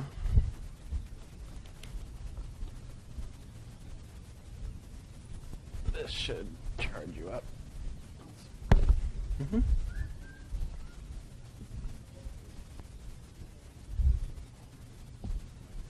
It's funny, I got that for speaking at ZenCon, and then today they just gave me another battery pack. I'm not going to have problems with power. Yeah, well, I don't know about that. That one's got a solar panel, which is pretty cool. All right, cool. So is everybody kind of good on this so far, what we've done, changing the mail transport? We also just learned that we could just make this the word file, and it would still work by looking at his factory. And for how I knew that it was a key called path under options, I literally guessed. I had no idea. So I got lucky that that worked. Normally, you'd have to check the docs. Something about ZF2 docs is they're not bad. I can't say that, right? But I usually tell people when they're learning the framework to not rely on the docs. Don't even avoid the docs, and check the code first. So if you're curious what keys you have, instead of trying to go find the right page in the documentation for the mail transport stuff, just open up Zend mail transport file and look at it and see what it actually takes. In this case, you actually have a file options class, which is going to be really clear, because that's just going to be a class that has a bunch of properties that are the name of the keys. But go and look at the code first. And additionally, even better place to look, especially if you want examples, is the unit tests. Because everybody that commits code to Zend Framework 2 also commits unit tests, and those unit tests are basically every scenario that the author who wrote the code expects to work. So you're going to get like the examples of the intended use case of whatever you're trying to use if you go and look at the unit test. So a lot of people just ignore that test directory, like it's not even there when they're building their applications.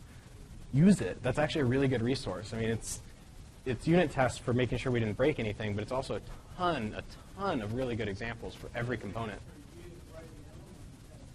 Yeah, if you want to write your own unit tests, you can see how they're structured. We got Wi-Fi. So, sweet. Nice. All right. So, cool. Yeah, check the code, check the unit tests before the documentation, even. So, all right. I think we're good to move on past our first exercise here. So any further questions about any of the stuff that we just did on the first exercise? We're all good? Cool. All right. So we get to talk about modules. This is why I told you don't go to my talk on tomorrow morning, because this is going to overlap a lot of it. Find a more interesting one to go to. Oh, no. Do you guys want a break? We can do a break. It'll be okay. Yeah. Let's take a few-minute break. There's coffee and stuff, yeah. Sorry, I'm really bad at remembering breaks.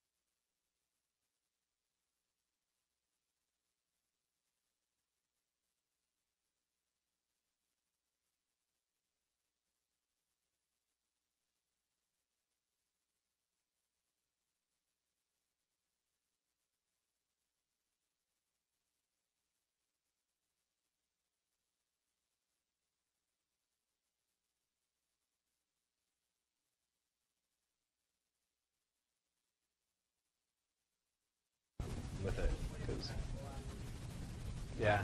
There are definitely some things in ZF2 that can be improved and cleaned up. It started as a proof of concept for the module system, just to show like what a module could be. It was actually called EDP user for Evan.pro.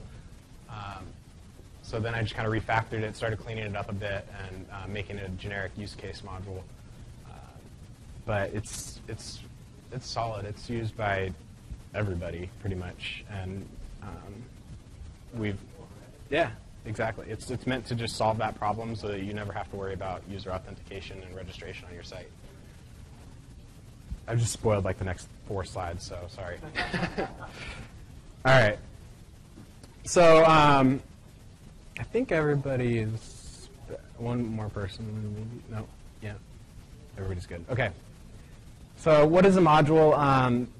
When creating the module manager, I was kind of trying to come up with like this definition for like what's a module, and it's really hard to define, especially in Zend Framework 2. I went around, I looked at all of the different implementations of, quote, modules, Django, Ruby on Rails, Symfony with their bundles. I looked at all of them and what they did, what I liked, what I didn't like. Yeah, I've looked at Magento plugins, and their system is very interesting. They go very heavily against everything that I specifically built the ZF2 module system to be, which is no assumptions, which I'm going to talk about. But this is the best definition I was able to come up with, is that a module, it's a reusable piece of functionality that could be anything. That can be used to construct a more complex application. So it's part of your application, not the whole application.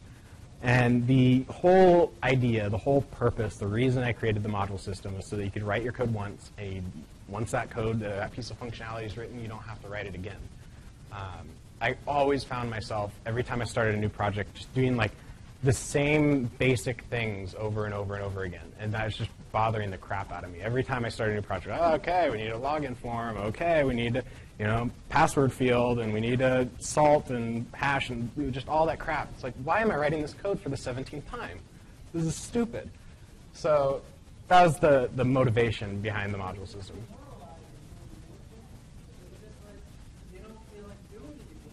Yeah, it gets tired. And same thing. And you're writing code at that point that's not solving the problem of your application. You're not actually like solving the new problem. And that's what we get excited about as developers, right? Is like we get a new project, we're like, sweet, we can solve this problem. You don't want to spend the first 2 weeks solving every problem but the problem that you're trying to solve. And that's what always ends up happening. So the module system is really just supposed to help ease that and really improve that for developers. And better than writing code once is writing code 0 times. So you can use modules that are already written. That's another important thing that I tried to emphasize when I created this, is creating an ecosystem that completely did not exist in Zend Framework 1.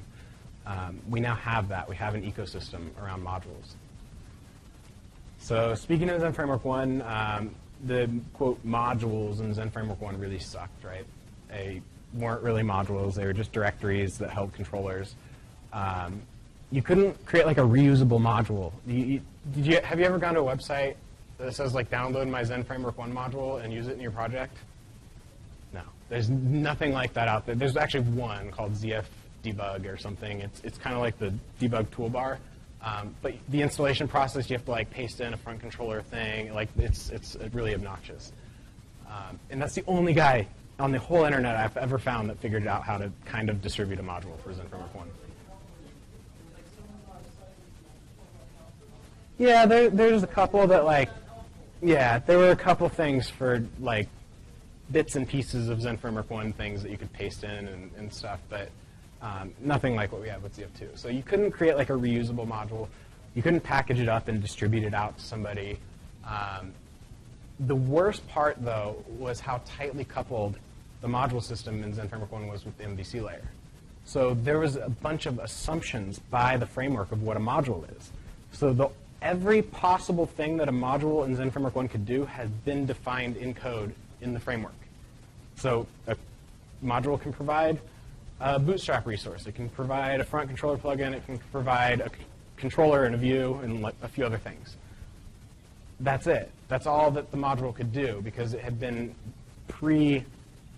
destined to only be able to do those things because the framework had that code written in it. Not to mention the bootstrapping process for Zend Framework 1 modules is a joke.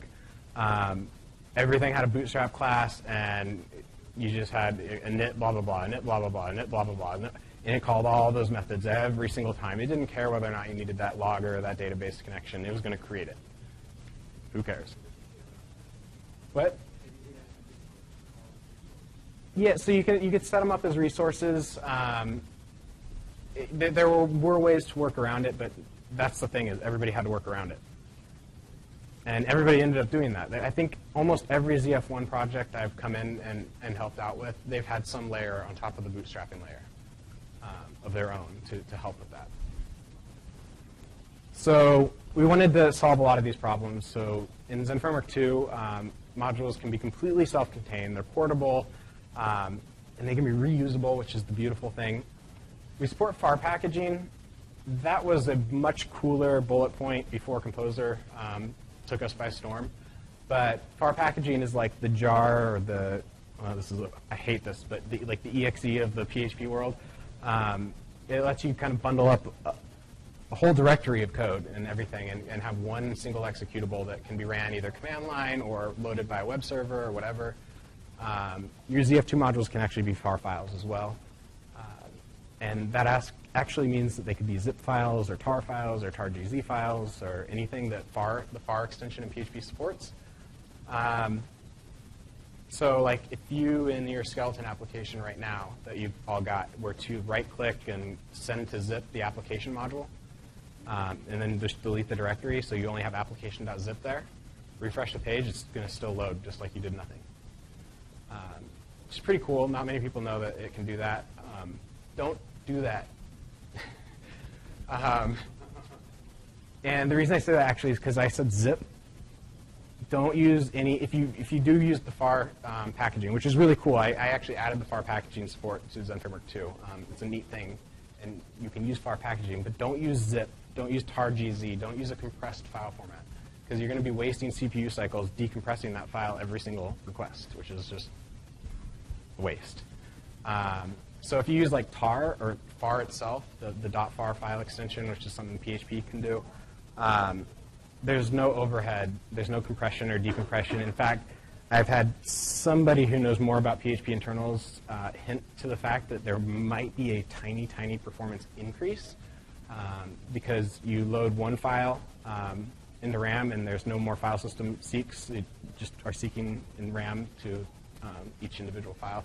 I don't know whether there's any merit to that, and with an opcode cache, it's probably completely negligible anyway, so don't obsess over those things. But we have FAR packaging. We also have distribution now. Oh.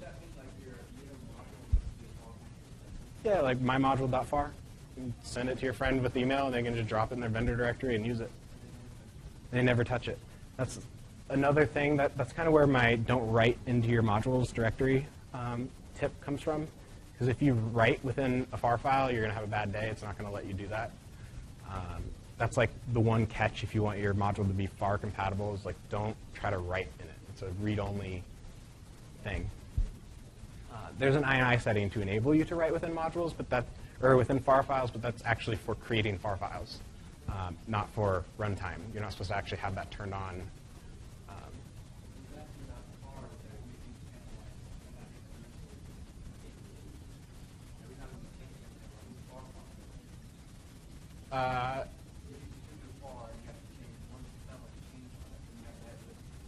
Package a new file. Yeah, I mean, well, there's kind of workarounds with that. I mean, if you look at, you'd have to like engineer a system, but like Linux package managers distribute their packages as like tarred up files, right? And with RPM and Deb, they all have things where you can get like a delta of those files. So if it's not compressed, you can actually create deltas and distribute deltas, but then you'd have to like create an ecosystem around that and maybe add support to that with Composer. I don't know. That would be more work than it'd be worth, but yeah. But nowadays we do have Composer and packages, and that really solves a lot of like where I was going with FAR. That wasn't a thing when I created this originally. So Composer and Packages like really just solves these problems. You can just, in your Composer JSON file, say I want this module, this module, this module, these versions, and it's going to not only install those modules, but if they depend on any other modules or libraries, it's going to go and get the dependencies, install all of them, and set up your auto loading for all of them instantly and take care of it for you.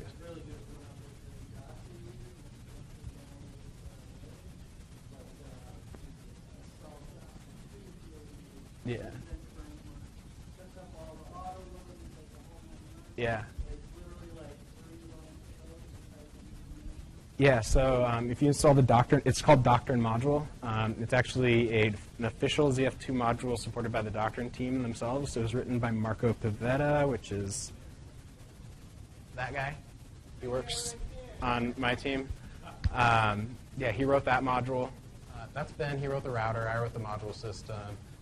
Rob wrote like the book on Zend Framework 1, basically, and did a lot of the QA and stuff. Gary Hawken, Alexi, they're all people in the Zend Framework community. Like I said, I pretty much hired the community.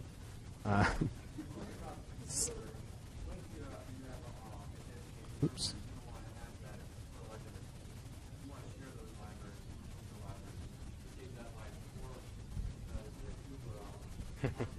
Yeah.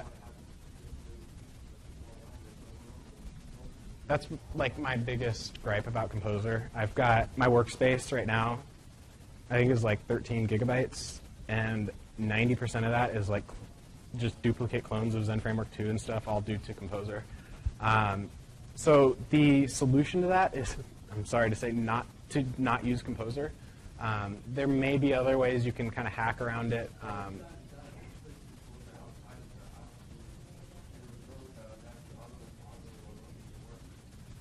So you have like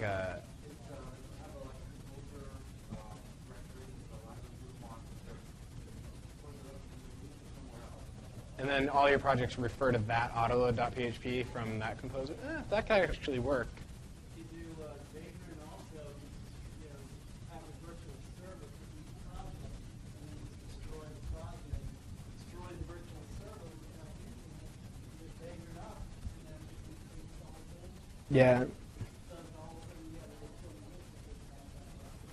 Yeah, I do that with every client I usually come on. The first thing I do if they don't have a Vagrant set up is I set them up with Vagrant. Now I'm kind of more of a Docker fan, but usually they've got like developers on Windows and stuff, so Vagrant is nice to have them set up. But that's actually an interesting approach, having like just like a separate directory, separate like project that just holds like a composer.json with your dependencies, and then referring to that.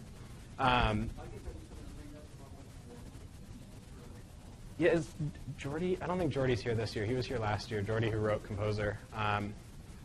There's actually, you'll notice if you go through the skeleton application, there's a lot of hints in there that I don't like Composer. I do like Composer now, actually. I've kind of reversed my opinion, but that was one of the big things that bothered me, is that every project that you have, I have a lot of ZF2 projects in my workspace, have to clone all their own dependencies. You can't just have like ZF2 sitting somewhere and tell Composer, like, hey, just use my ZF2 that I've got. And so, like,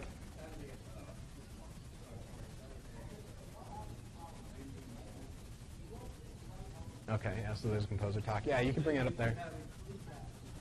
Yeah, so like the module path thing that I've got set up solves that, right? If you don't use Composer, you just use ZF2's module loading, and you can do that. You could just have like var share ZF2 modules or something, and that would just be where it grabs some modules from. But Composer adds a lot of value with dependency management and stuff like that.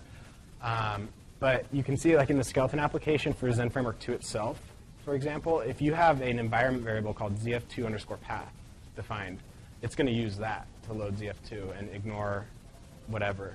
And that's because I didn't want to install like 100 versions of ZF2 on my computer, so that's why the skeleton has that built in.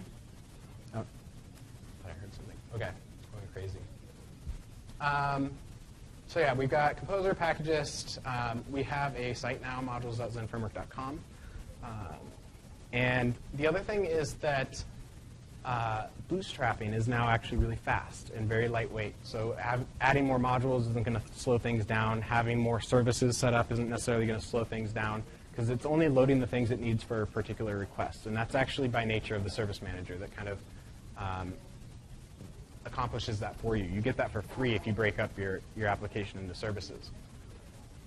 Multiple module paths, like I said, you can do that with the ZF2 module autoloader by default, but Composer kind of has its own way of doing things.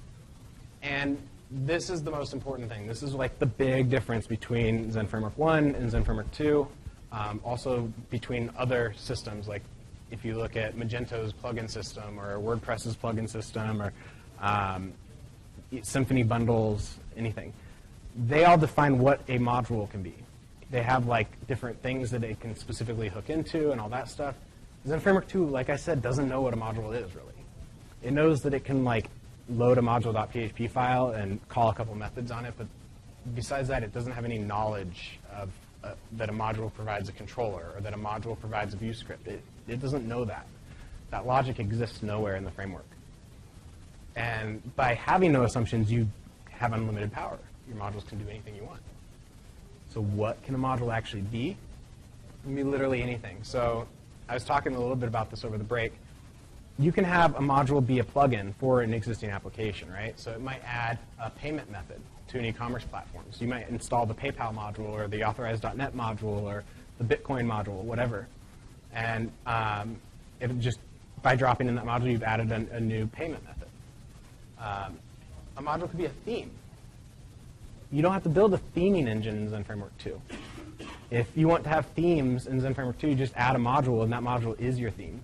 Because modules can provide view scripts, they can override other view scripts, you can actually provide static images, which we're going to talk about how that's possible. So you can have just a module that is a theme. And to show, yeah, I was going to show.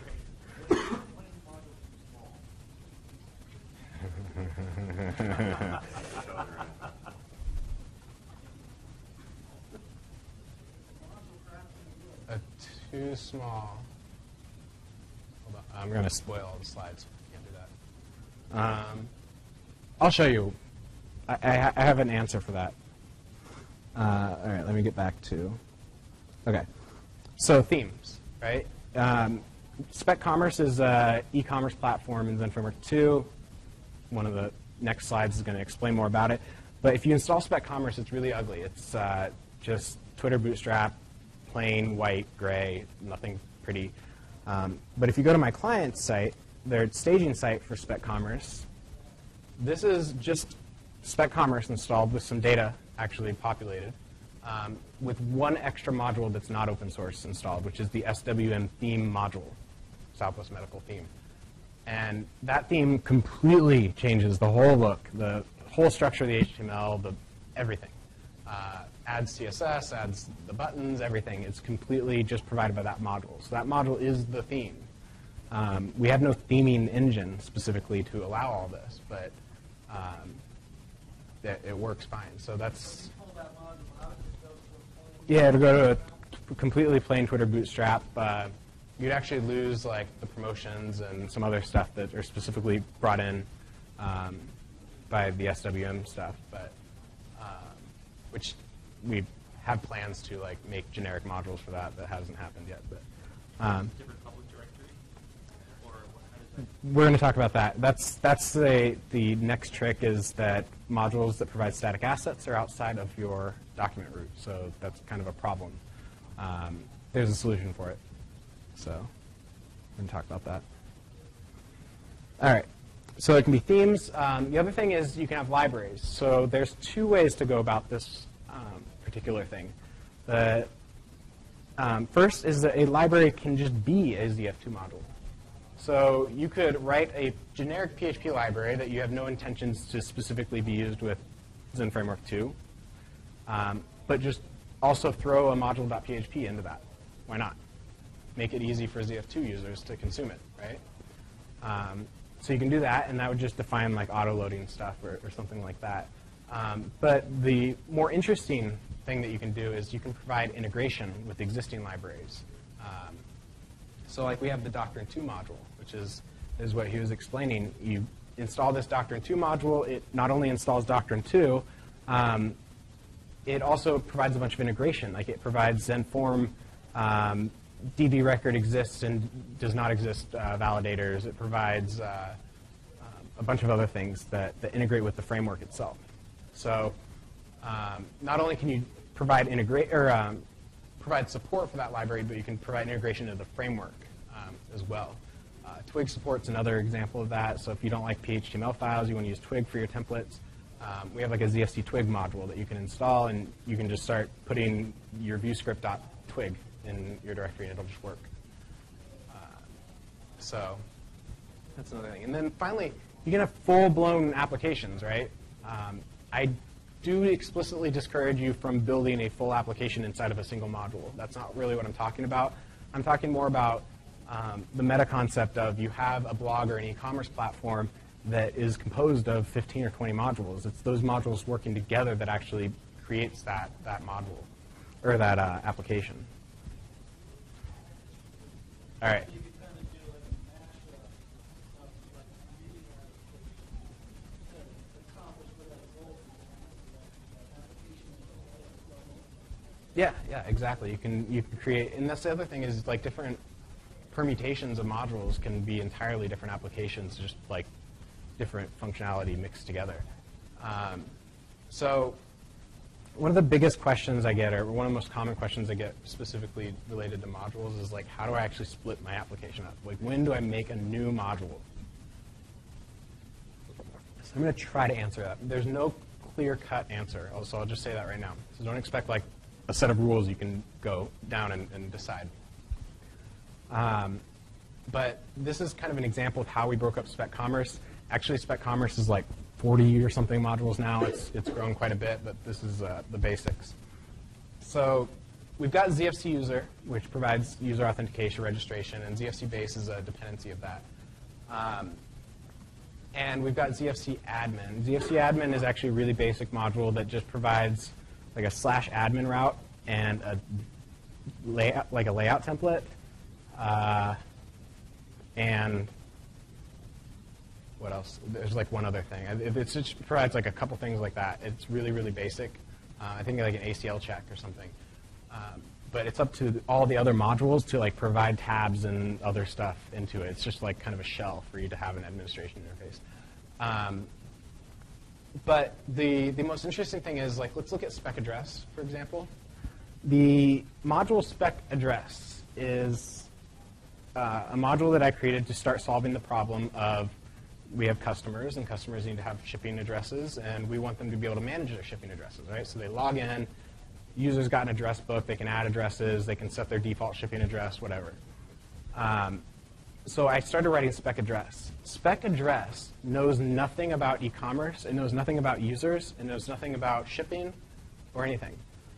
Spec address is just addresses.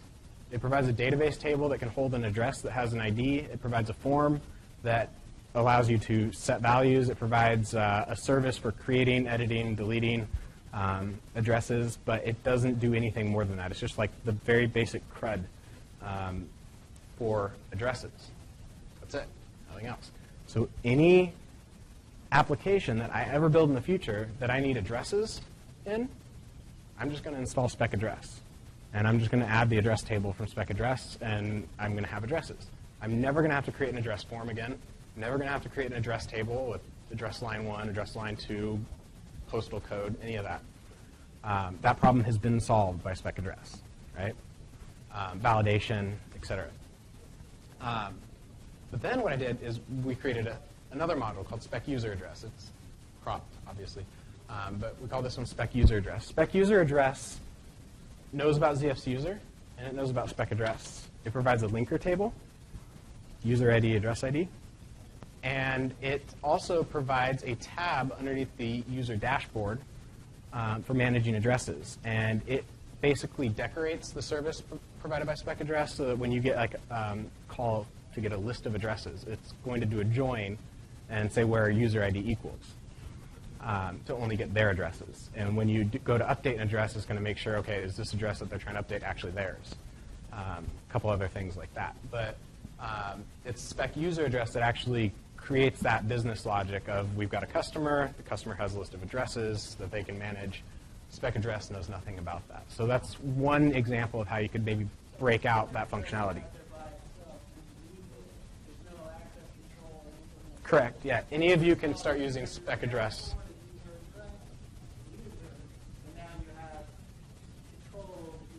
You've got users that can manage their own addresses. Yeah, so if you install, and there may be a couple interdependencies that I'm missing, but a watered down version, if you were to install ZFC user, ZFC base, spec address, spec user address, and spec user dashboard, you would have a web application that where users could register, log in, and manage a list of addresses for themselves.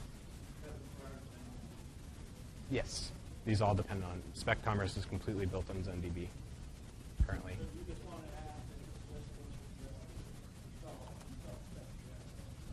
Yep. Yep. Spec address out of the box will just give you the ability to list addresses and update those addresses and add addresses, but there will be no ACL, there will be no anything. It's just literally addresses in a database table. Okay, so yeah, you could do it. It would require more work, and since this is actually being funded by a client, they're not going to pay us to add Doctrine support when they're not using Doctrine.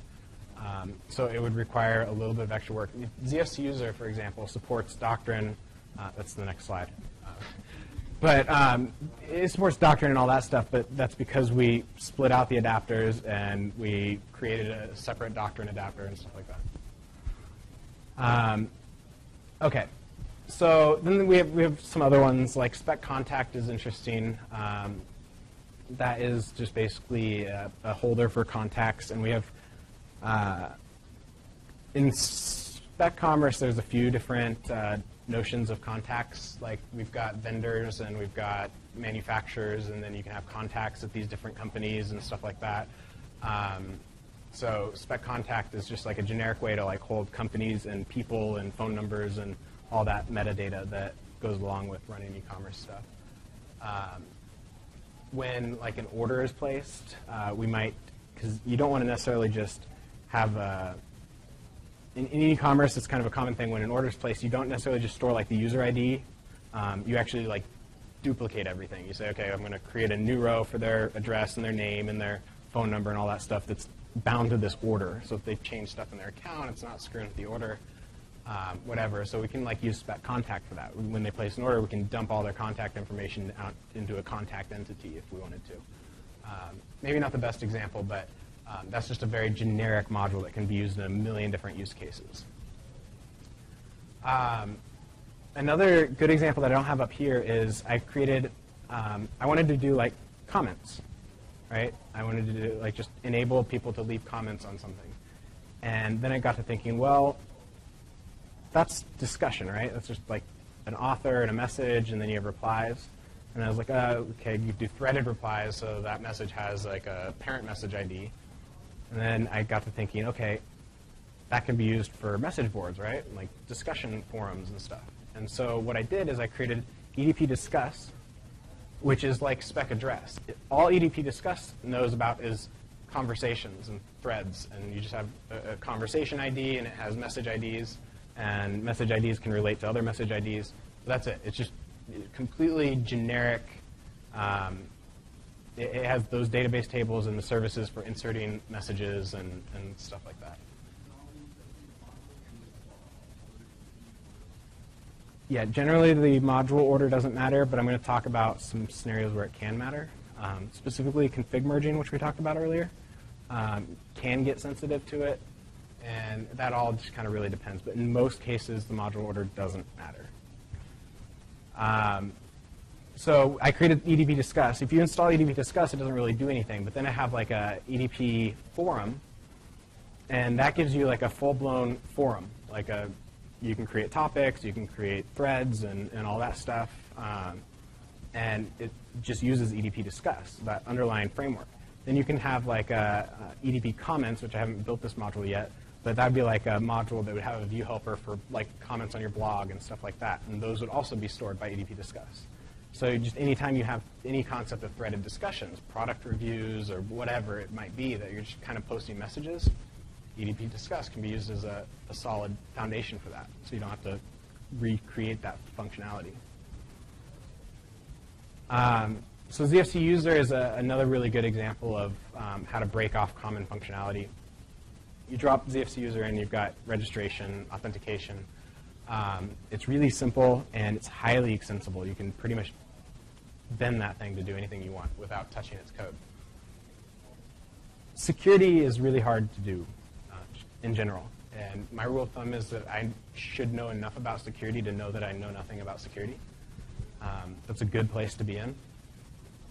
If you think that you're good at security, that means you probably don't know enough about security. So ZF2 user has been through the test of time. We've had a lot of really, really smart people look at it, make sure that we're doing the right things and doing things correctly in it. We've got cross-site request forgery protection.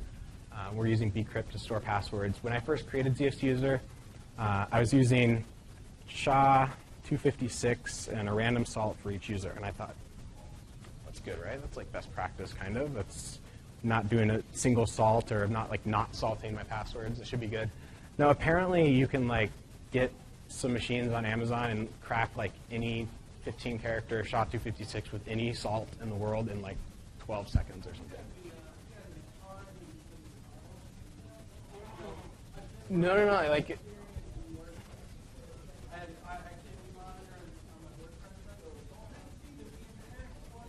Nope. So I'm not talking about. I'm not talking about live attacks on your database. I'm talking about when you have an SQL injection, your whole database got leaked onto the internet, and there's a paste bin dump, and they've got all the time in the world to sit there offline and crack your passwords. There's a ton of tools for doing rainbow tables and all sorts of things. And now you've got these ASICs that are these chips that are specifically designed for running SHA-256 and certain types of computations that can run them incredibly fast. Most of those are being built for Bitcoin, but there's also a market for ASICs for cracking passwords. That you can have this $300 box that can run hash speeds that you would need millions of dollars worth of computers for, because that processor is only meant to do that one thing. In GPUs, you've got hundreds of cores, thousands of cores. Oh, man, you can crack passwords really fast. You can rent it for 4 cents an hour on Amazon. That's the problem, is it's really cheap to crack passwords nowadays. You can rent a $10,000 video card on Amazon for 14 cents. So, it's a So it's a serious problem, and I didn't know about this actually when I created it. It was EDP user at the time, back when I first created it, and that was one of the first feedback things that I got was dude, no, that's you can crack that real quick. So we use bcrypt now. Bcrypt is a intentionally computationally intense hashing algorithm. It's meant to be slow. So ZF2 user uses that, and it basically makes it today computationally impossible to crack these passwords.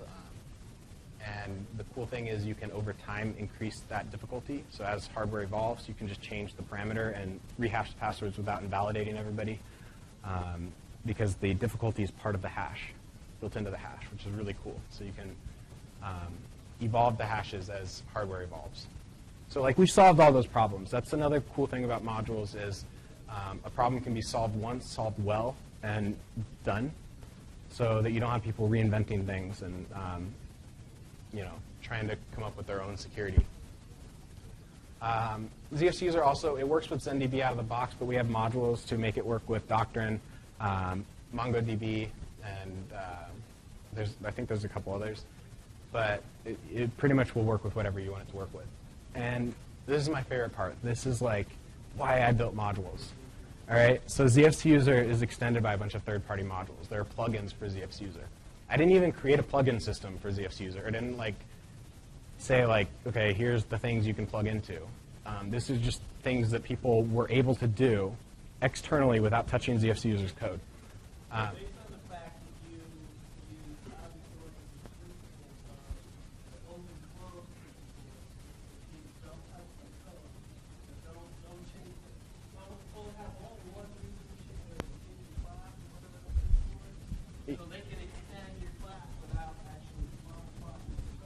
Right. the actual full module itself. Yeah. So. People extend it. Yeah, and when I say extended, I don't literally mean they extended the class. I'm just getting water, don't mind me. But they're adding functionality externally. So you can see there those examples. I think they're just the names of the modules. So SCN Social Auth, that first one. You install SCN Social Auth. You add in the config file. It's just got a disk config file you can copy. You put your Facebook API key, your Twitter API key, your Google API key, and suddenly all of your users can log in with any of those social services. That's it. You didn't have to do anything. It just works out of the box. And he was able to create that module without even changing anything in ZFuser. Because in ZFuser, define everything in services and factories, he could just override the adapter that he needed to override and swap it with his own.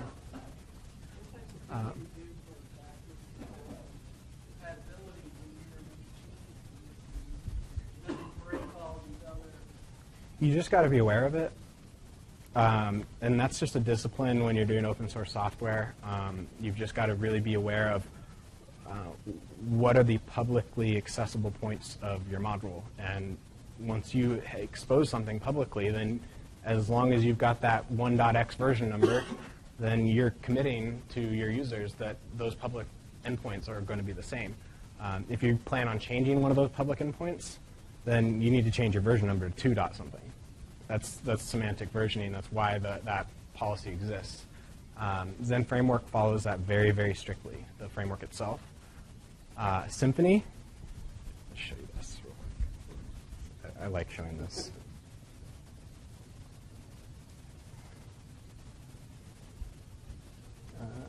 Yes. So Symfony 2.0 to 2.1, okay? This is their guide on how to upgrade your Symfony 2.0 application to 2.1.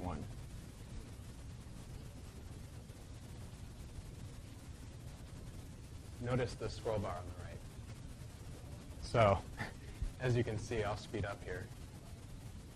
They don't follow that rule. And there were a lot of really, really, really pissed off people because of this. And this is what I'm talking about, why it's a discipline on the developers. There's not really anything we can do as a framework to enforce modules to stay compatible or anything like that. It's just a best practice thing. When you expose a service and you name it something and you publish it and tag that with a version number, whether or not that's the right name and you decide later, like, crap, that was a crappy name, well, you know, it's tough. You just release that version with it that way. Commit to your users and keep it backwards compatible. If you want to change it, you can. Just change the version number up to 2.x and, you know, tell them, okay, that is telling them that we've breaking backwards compatibility. So. All right. And there's other ones. BJY Authorize adds like roles and access control. It integrates with Zend Permission ACL. Two-stage sign-up, email validation. They click to activate their account. Add user profiles. You can auto-generate usernames for your users, all sorts of stuff. Yep.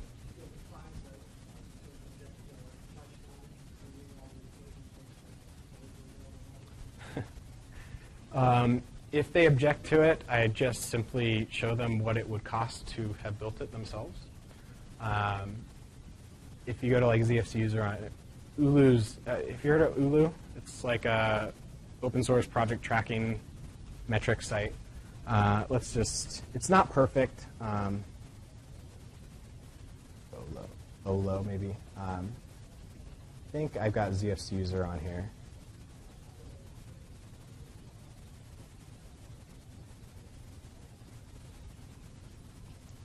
So, let's see, do they still have their cost? Maybe they got rid of it. Darn. So they used to have this cost metric that showed basically, based on the average hourly rate of a developer and the average productivity of lines of code per hour of a developer and stuff like that, and the commit history, what a particular project would have cost to build. And like something simple like ZFuser over time, because of how much maintenance and everything goes into it, and it's just really expensive. So yes, I've had clients object. but it's not. It usually doesn't last very long. You wouldn't even believe the reasons. None of them are logical. It's just an emotional response that business people have to the idea of open source software in general. They don't understand that using Zend Framework is no different than using a module. They think, oh, well, that's functionality that I can click on. That's different somehow than the framework code that everything runs on. There's no logic. Like, I can't actually justify what they said because it's wrong.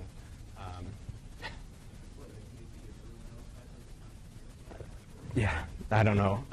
The arguments are all over the board, but they're all just completely flawed, fundamentally. So,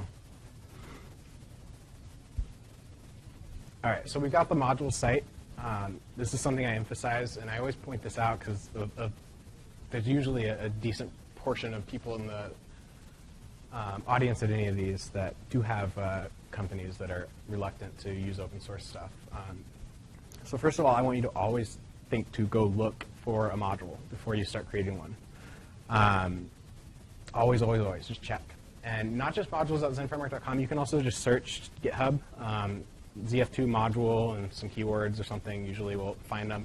Also, Packagist is another site you can search for them on. Not everybody publishes them here. We probably just have failed a little bit marketing-wise about telling everybody about the site.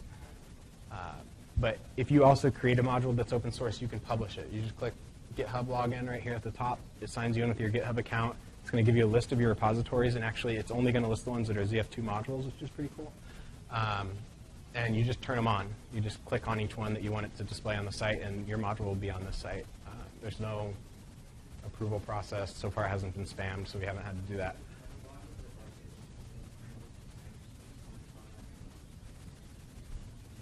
Zend Developer Tools is, we kind of put together ZF Commons, the ZFC modules, to be that. It's not actually Zend the company. It's just us community team. Yeah, we follow the same rules that we follow internally on the framework as far as ZF Commons modules go. You can read about it if you go to the, it's like zfcommons.github.com, I think. We just have a really basic site, but you can talk about or read about like what we're kind of standing for in the different modules we have and stuff.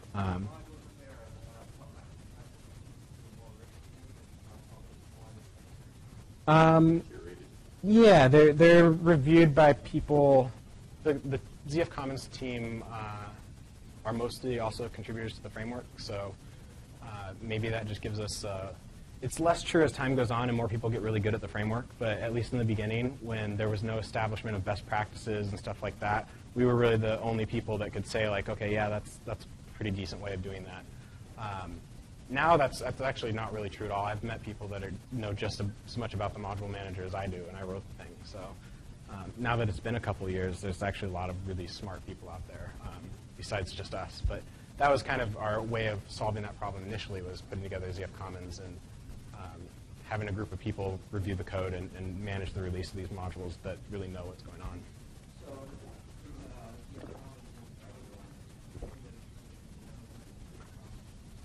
But modules.zendframework.com, anybody can publish any module to the site. We put the ZF Commons modules on here. They're also listed in here, but ZF Commons is a group. If you go to like our GitHub repository or our GitHub page, those modules are just reviewed by a specific group of people. And if you go to our wiki, on there you can read about, like, we have a process for voting on what can become a module, and we have some other stuff.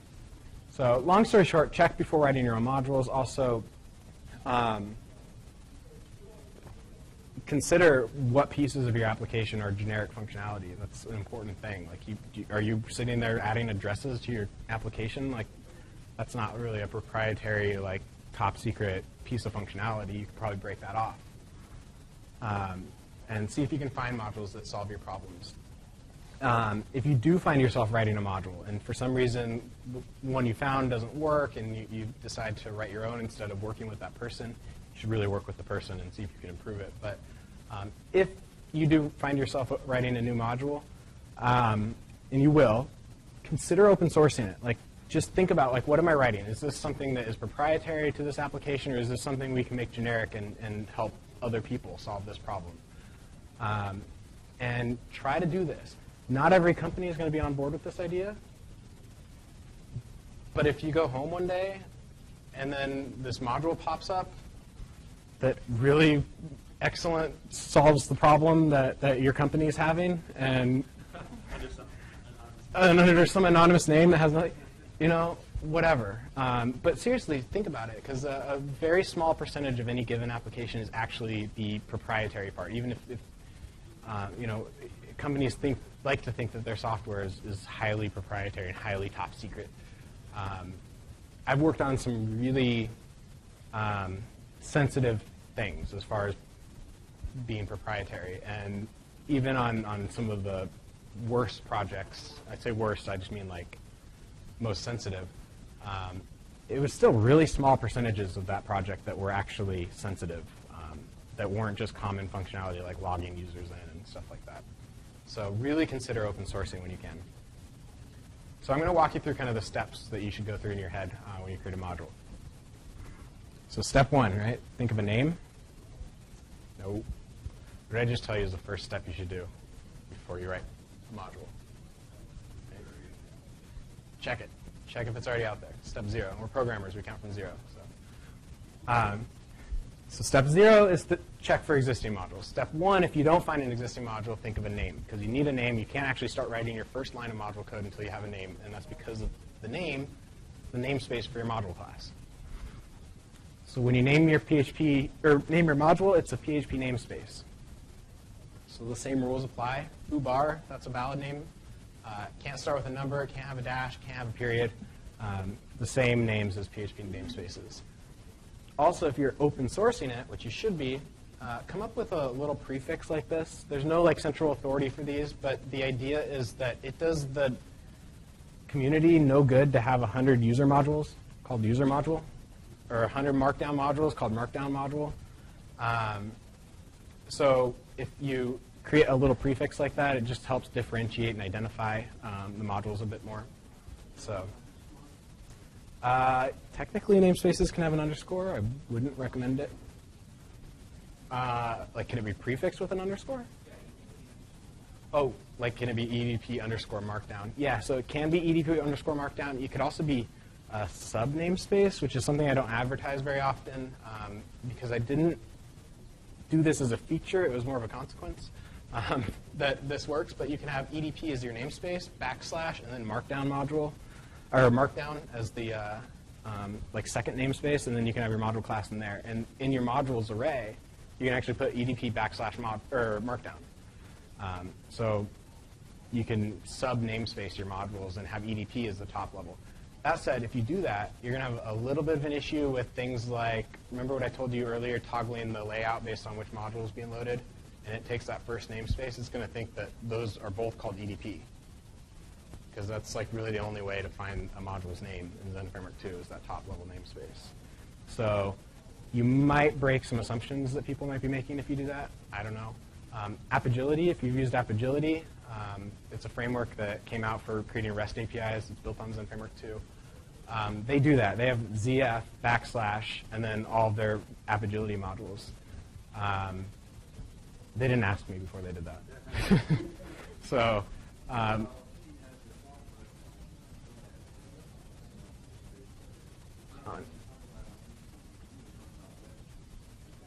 yeah, if he's talking about REST APIs, he's talking about AppAgility. He's, this last year, been whoring AppAgility. Like, that's their main focus right now. It's actually really cool. So if you're creating a REST API, check out AppAgility. It'll work with your ZF2 project, integrate really cleanly. It creates a module for your API and everything. But yeah. Okay, yeah. So the local Miami user group is going to have an AppAgility talk by her, right? You're giving the talk. So yeah, so AppAgility is really cool, but they do that sub-namespacing thing. And in fact, they already ran into a bug with the autoloader like last week, and we had to patch Zend Framework because of the way they were doing those sub-namespaces.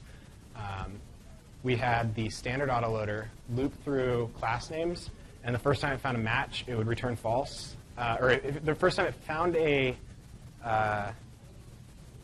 or it got through checking and it didn't find a match, it would return false instead of continuing on for any other namespaces that were registered. So if you had two modules under the same namespace that one provided a class name that was longer than the second module, provided a shorter class name that had like the same names leading up to it, it would get to the first one, not find a match, and fail there, so stop instead of continuing on to find the actual match, something weird like that. So they're already seeing the kind of consequences of it not being designed for that use case. But anyway, it works. So, so the second step, you're going to create a directory with the exact same name, right, that you just came up with. You do a sub namespace, it's going to be two directories, like ZF and then another directory inside of that. Step 3 is to create a module.php. And this is, so who asked how's too small for a module? Okay. This is the smallest module you can create in Zend Framework 2 pretty much. In fact, you could just call it A, and it would be a little bit smaller. And you can use short tags, and it would be a little bit smaller. So that's it. That's a perfectly valid module that will load. Yes, okay, so it's too small for a useful module. It's like you've read these slides. So the module class is the single entry point. That module right there is very, very not useful. It doesn't do anything besides consume an extra millisecond of your loading time. But Zend Framework doesn't know anything besides that module class about your module. So it's the only requirement for a module. It's a single entry point for the framework into your module. And you always put your module.php in the root of your module. There have been some people that have started putting it deeper in the src directory, which can work with Composer. If you do that and open source it, you're going to get a pull request from me moving it back out because it just bothers the crap out of me. Because what they do is they put a module.php still in the root that just includes the one that's nested deeper down. And my blood pressure rises when I open the one in the root and just see an include, and I'm like, God damn it. And then I have to go down. It's just really annoying. Don't do it. Everybody knows the module.php is in the root. Yeah, I don't know. Because it's like a purist thing. They want to follow PSR 0 for everything. And so like they have to put it underneath that namespace folder. But I don't think it's worth it. So, all right. This is a real ZF2 module now. This is probably my favorite module from like a novelty point of view. This is called EDP Markdown, and legitimately real module. Like you can go on GitHub. It's up. In fact, the modules.zendframework.com site uses EDP Markdown to like display the readmes and stuff. This is the entire module. The entire module is this one file, module.php. So I did a hack here because Zend Framework doesn't care what you do with the module class, just the module class exists. So my module class is a view helper. I extended the abstract view helper, so I just made the class itself be the view helper. There's a special method you can have called getViewHelperConfig, where you can return a service manager config and define your view helpers in your service manager. So I'm basically here, I'm registering a view helper called Markdown, and the view helper is this. It's this instance of this class, which is already being created by the module manager, so it's no extra overhead to register it as a view helper. So I've registered it as a view helper, and then all view helpers need to have an invoke method in order to call them directly. So you can call it like this markdown and pass it a string.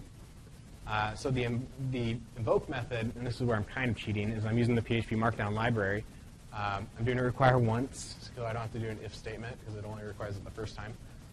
And they just have this function called markdown that takes a string, and that's it. That's the whole module, and it works. So this is probably about as short as you can make a useful module that does something kind of productive.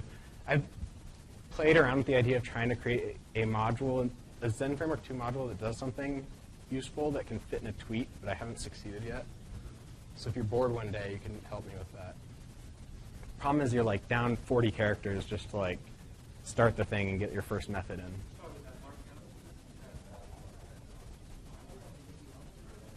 PHP Markdown is, yeah, it's just a PHP library that's available somewhere.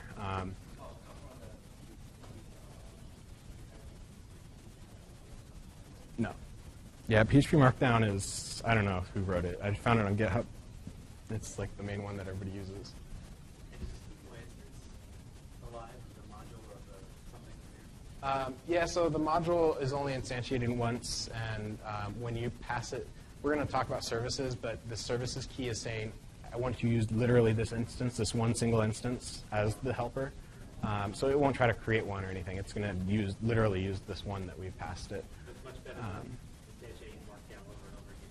Yeah, oh, and yeah, this, yeah, so this isn't even a class. This is actually a function. As a capital M, if that's confused. I know. Don't ask. I don't know. I didn't write the thing.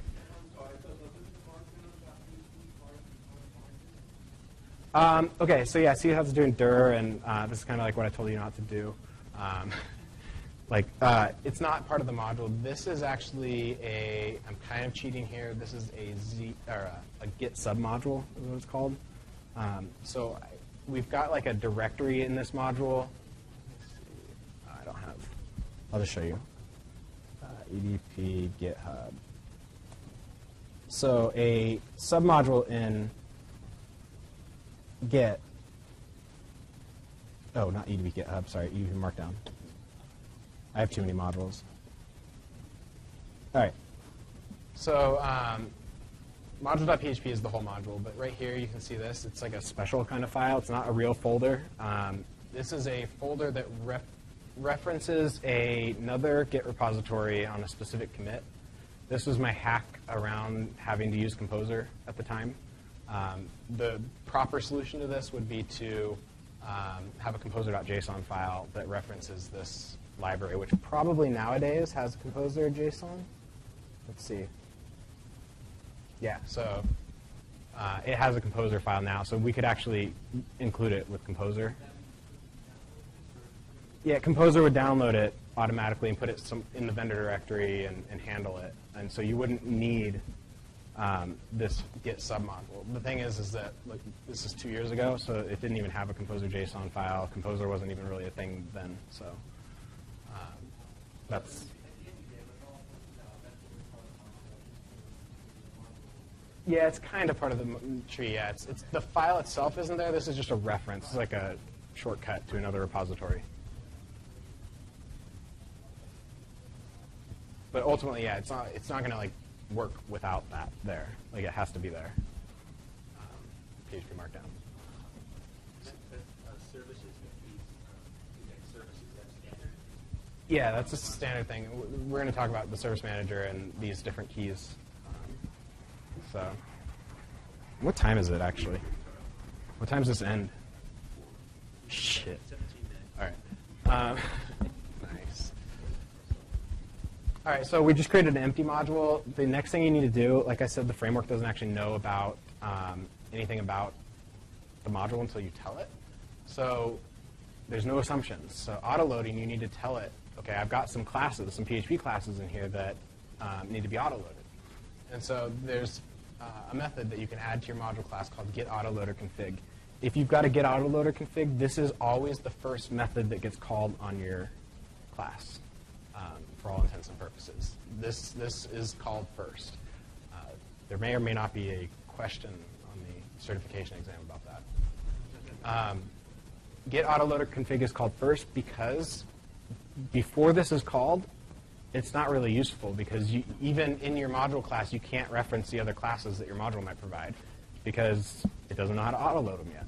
So getAutoLoaderConfig, actually, you're just passing it an array of data, and I don't have time to really explain how this works, but there's different types of autoloaders. There's class map and standard. Standard, you just do a key, namespace, and where it can find that anything under that namespace. That's all it is. Technically, if you use Composer for your module, you can scrap this method, and Composer actually takes care of figuring out the autoloading for you. Don't do it. Just leave this method in there so that you're not completely dependent on Composer. So that was a standard autoloader. Your other options, you can do class maps, which just improve performance, add a little bit of overhead because you have to, not runtime overhead, but development overhead. You have to regenerate them either as part of your build process or manually, and then also Composer.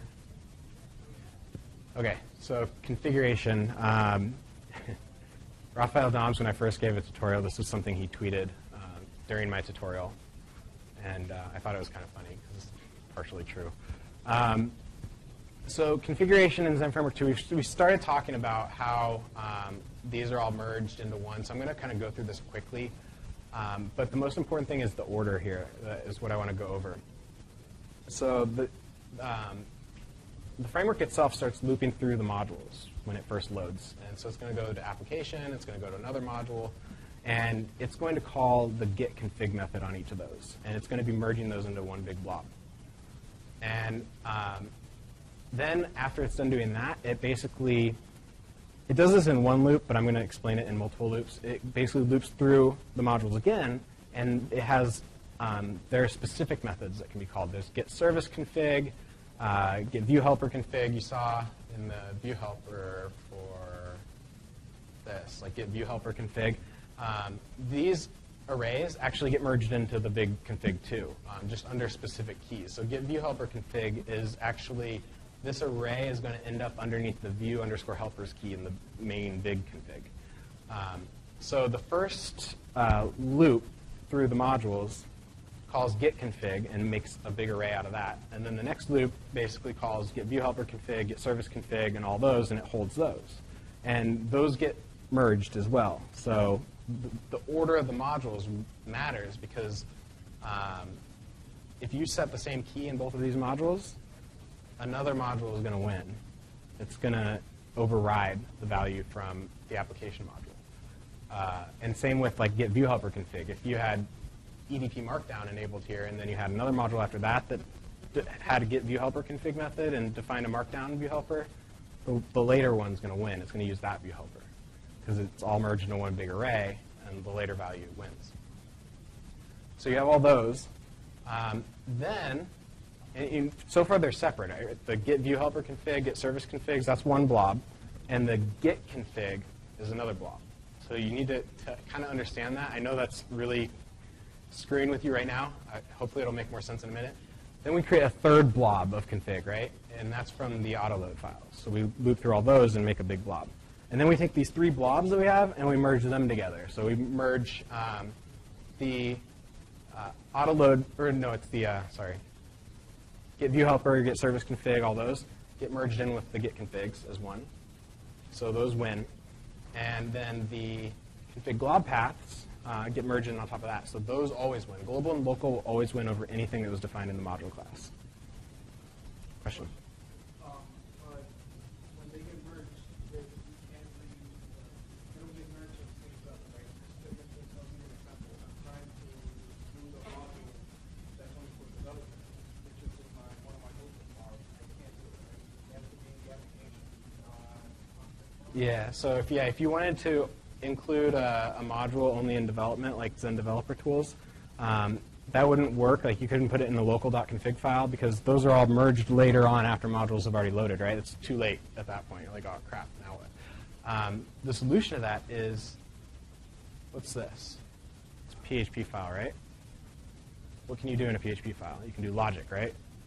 So people forget that. The application config file is actually a PHP file. And so you don't have to have a return statement here. You can just set it as a variable. And I've got, I don't know if I have the example. I think I do have the example here. Oh, yeah. Look at my next slide. Cool. So, yeah, here. You can set like your environment variable, application environment, whatever, and you can have like a modules array application. If the environment's development, you can add Zend Developer Tools, then return your array at that point. That's really one of the reasons that it's a PHP file and not like an INI file or something, is so that you can do things like that. And that's perfectly valid.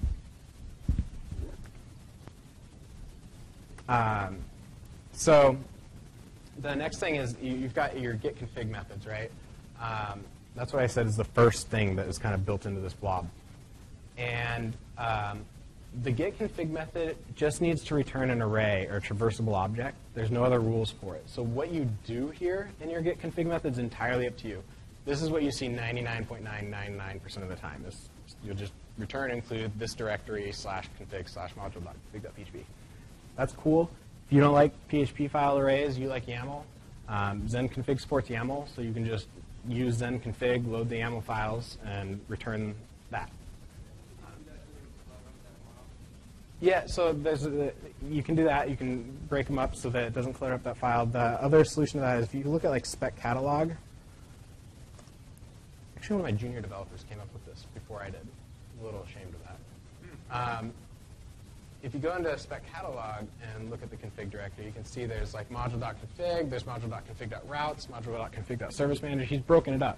He got annoyed that he was scrolling through this huge, huge array and decided, okay, well, I'm gonna split it up.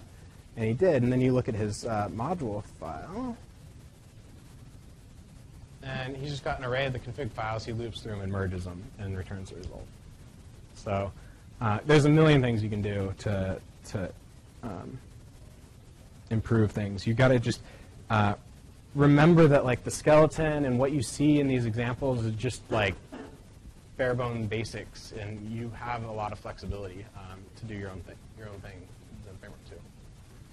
So yeah, git config, it has to return an array or traversable. That's the only rule. So do whatever you want. You can even use Symfony's config loader. It doesn't matter. As long as you return something that it can loop through, it's happy. So config merging. Here's an example. We've got my module. It has a git config. And we have my module option with some value. And then we have an array value with foo. But this is an array. So this is something that's really important. I don't think we're going to have time to get to the services stuff, but I'm going to give you the slides to my talk that does have that. So notice here we've got an array that's numerically indexed, right? There's no keys. So what's the key for foo? 0. Everybody knows that, right? So here, let's say in config autoload global, we had array value and we have bar. This also has a key of 0, right? If we were to have used array merge recursive, the PHP function, we would end up with a key of 0, and the value would be an array of foo bar, which is not what anybody would want or expect in this scenario. What you expect, right, is the result to be an array of foo and bar, just right here. So there's also a function in PHP called array replace recursive. Array replace recursive kind of works, except it sees 2 keys of 0, and it says, oh, we've got conflicting values for this key. I'm going to replace it. So you'd only get bar in that case. So neither of those worked, so we had to create the array utils merge function that we have in Zend Framework 2 that does kind of like what you would expect in this scenario. So that's something to keep in mind, is that we do have a special array merging function. And so in this case, where you have things like this, that'll be merged together. The result that you get is something like this. So you have array value, foo, and bar get merged together. That's the actual config. Yeah, everything. And you saw that, because right, we had my module git config, and then we had this from autoload global. It doesn't really matter where they came from. This could be from the git config of another module, or a local config file, anywhere. It doesn't matter that your result's going to be the same. So there's also a feature in Zend Framework 2, if you want to unset, it's really easy to override and change and add, but unsetting something that a module sets is kind of annoying. We do have a feature for it, but you have to use the event manager. So you have to grab the event manager. You attach a listener to this event merge config event. And so in this case, I'm just saying, I want you to run my onMerge config method of this class whenever this happens. All right? And so this is what that actually looks like. This is further down that class. OnMerge config. What we're going to do is from the config listener, and you just have to trust me on this, what that is, you can pull the git merge config, or you can pull the merge config out of it. That is the big blob, right? That is the merge config right there. You can do anything you want to it. Mutate it in any way, unset, add crap to it at that point. This is after merging has happened. And then you can reset it. You can just put it back after you've changed it. And this is at the very moment after config merging is done, but before anything actually uses the merged config, before it gets set into the service manager, before it's available anywhere else. This is like your moment to do whatever you want to change without anything really knowing that you've got in there.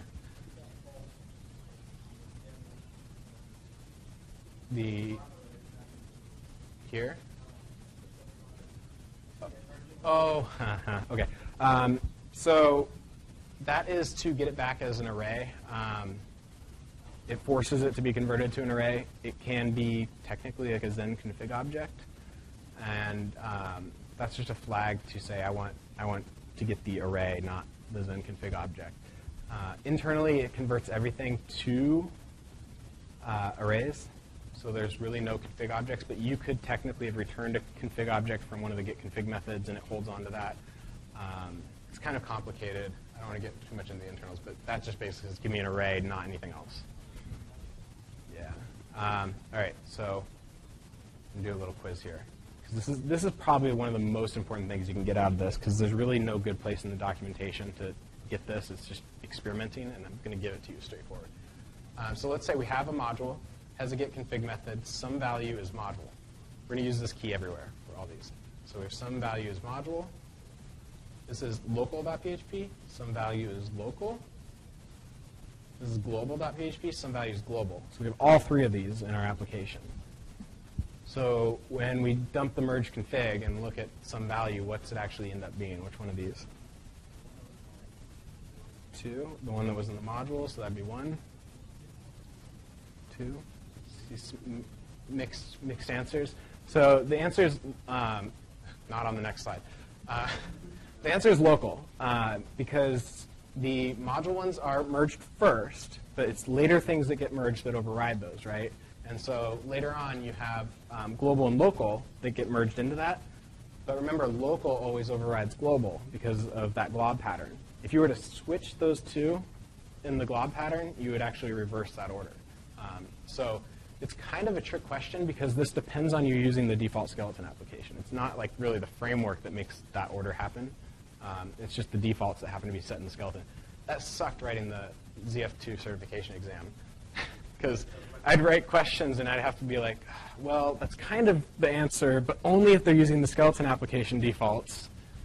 So I struggled with that one. So a lot of the questions were like, in the default skeleton application, blah, blah, blah, blah, blah. Here's another thing is configuration caching. It's kind of a lot of steps, right, for every request to be looping through every module, calling get config, merging all these values. It's a little heavy.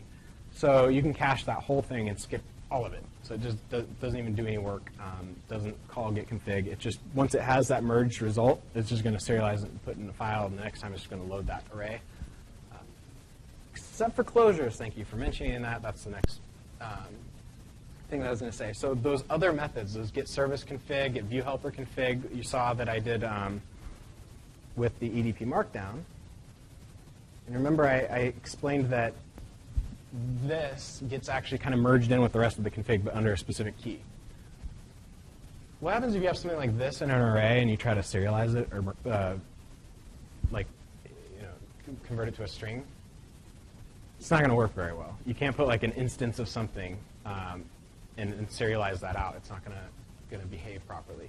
Same thing if you have like a closure, an anonymous function sitting there in that array, it's not going to work. That is the only reason that these methods exist. The get view helper config, get service config. It's to allow you to define things underneath those service configurations that are not cacheable, that can't be serialized. Everything else can just be returned from get config.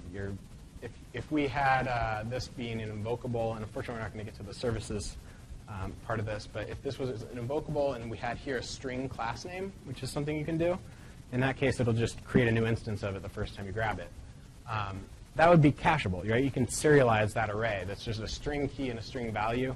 If you were to serialize that, it'd be all perfect. So in that case, you could just return it from get config, and that'd be fine. It could be cached. This cannot be cached. So you should only put things in these methods that cannot be cached. That's either closure or something like that. This is a really weird edge case, so you don't normally do $this. It's usually closures. Get around that using service. Yes. So where your factories, underneath your factories, which is the part I'm not going to get to, you normally have a key here called factories, and then you have a name, and then you have a closure with the code to create that object. instead of putting the closure with the code there, you can put the string to a class name that is the factory that has the create service method. That's what we saw with fly contact. He had done that. Then you can just have that in your config, and it can be cached because it's just scalar strings, and everything's fine. So that's something to keep in mind. These do not get cached. It actually does call those methods every time for every request. So it caches the config without these values, and then it actually does a little bit of magic to, like, it pulls the cached values out into a temporary variable, puts this value in, and then reapplies them so that those cache values actually still override in the correct order. That's some magic you don't need to know about, but just know that even though they're not cached, the configuration merging order still applies properly.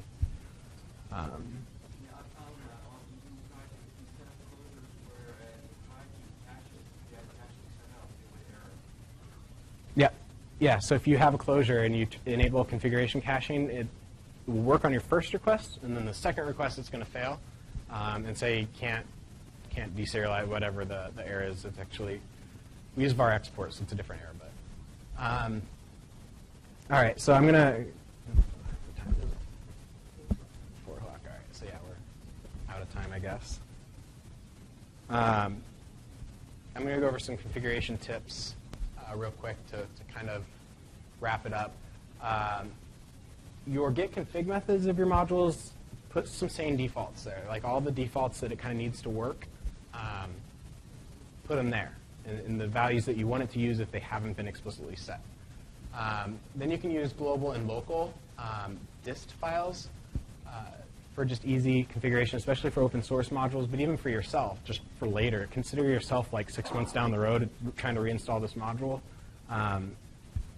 Develop it that way. And so providing a dist file that shows all the keys that you need to actually set up to get this module to work is a really helpful thing to yourself, especially if it's open source, but even if it's not.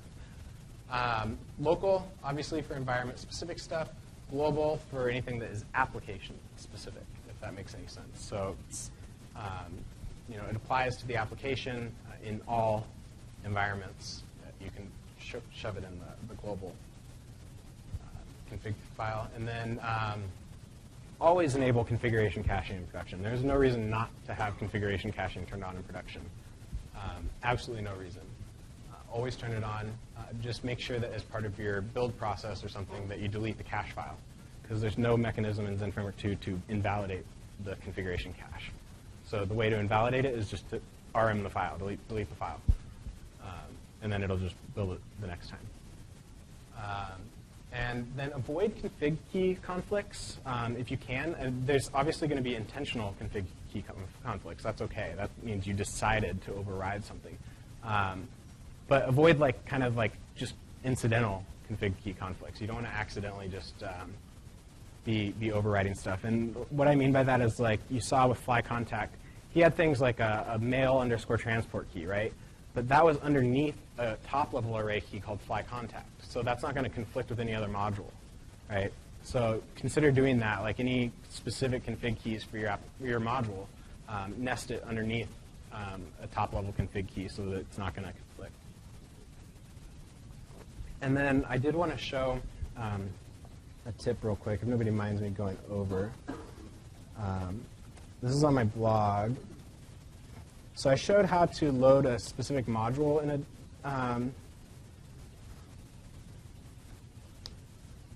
development environment, but you can also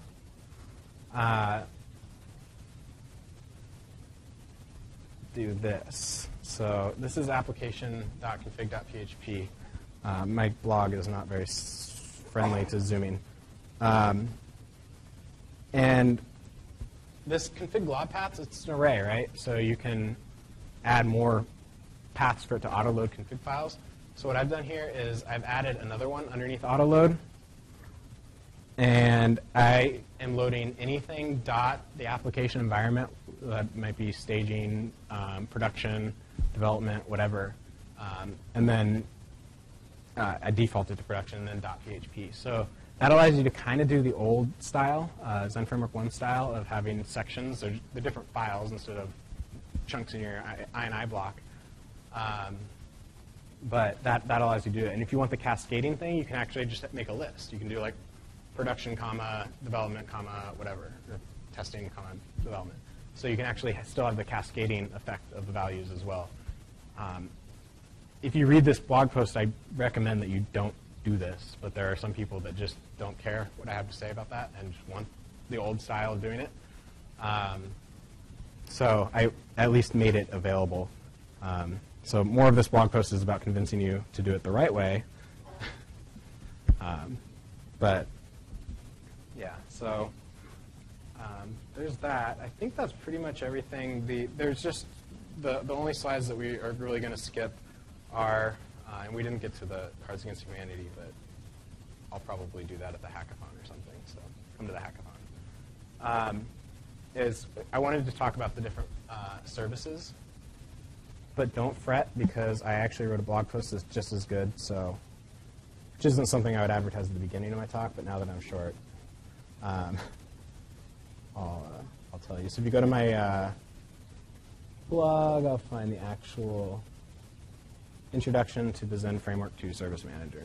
So this blog post talks about everything that those remaining slides had, which is just the different types of services, what a factory is, what an invocable is, what a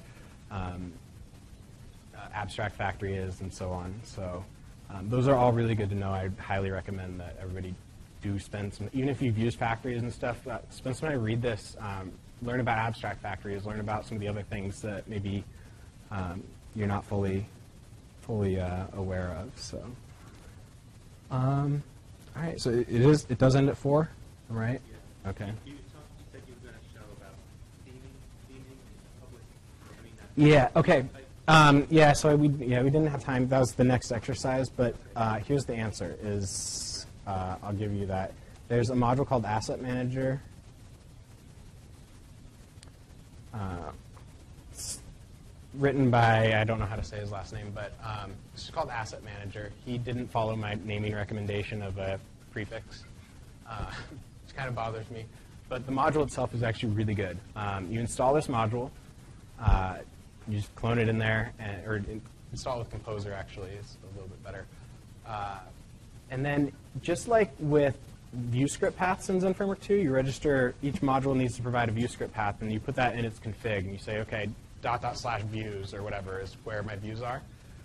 With this module, you do the same thing, but with public directory. You say, hey, I'm providing a public directory that has CSS and images and stuff. And you just tell it, each module tells it where the public directory is. And what's going to happen is it listens to the 404 event. So basically it says, OK, a request came in. We don't have anything that matches. And this module kicks in and says, OK, I'm going to loop through these public directories and find if there's any file that matches the path that was requested. If there is, it will, and this is only for development, load the contents of the file, get the MIME type, and feed that through PHP so that your browser sees it. And that allows you to access those resources without them actually being in the public directory of the web server. You don't never want to do that in production. That's terrible to tie up PHP processes to feed through static files. So it also has a thing to cache them into the public directory. So it just copies them over as soon as it finds a match. It copies it into the actual public directory. The next request just gets the file from the web server.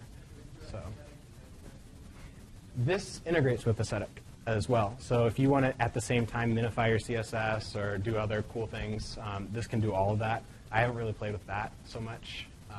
I tend to have that as part of my build process, but a lot of people like to do it with static, which is pretty cool. So you can do all that kind of stuff. You can minify your JS or your CSS. You can compile less if you write all your CSS with less. All that works with Asset Manager. Is Asset Manager still bad production if you cache? Or No, yeah. It's if you turn on caching, then it's great in production.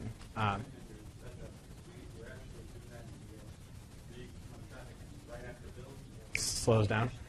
So there's that. I've told him to add a CLI thing so you can build it. All right, sorry, I'm going over. And I don't know if he ever did. I'd have to check again to see if that ever got added.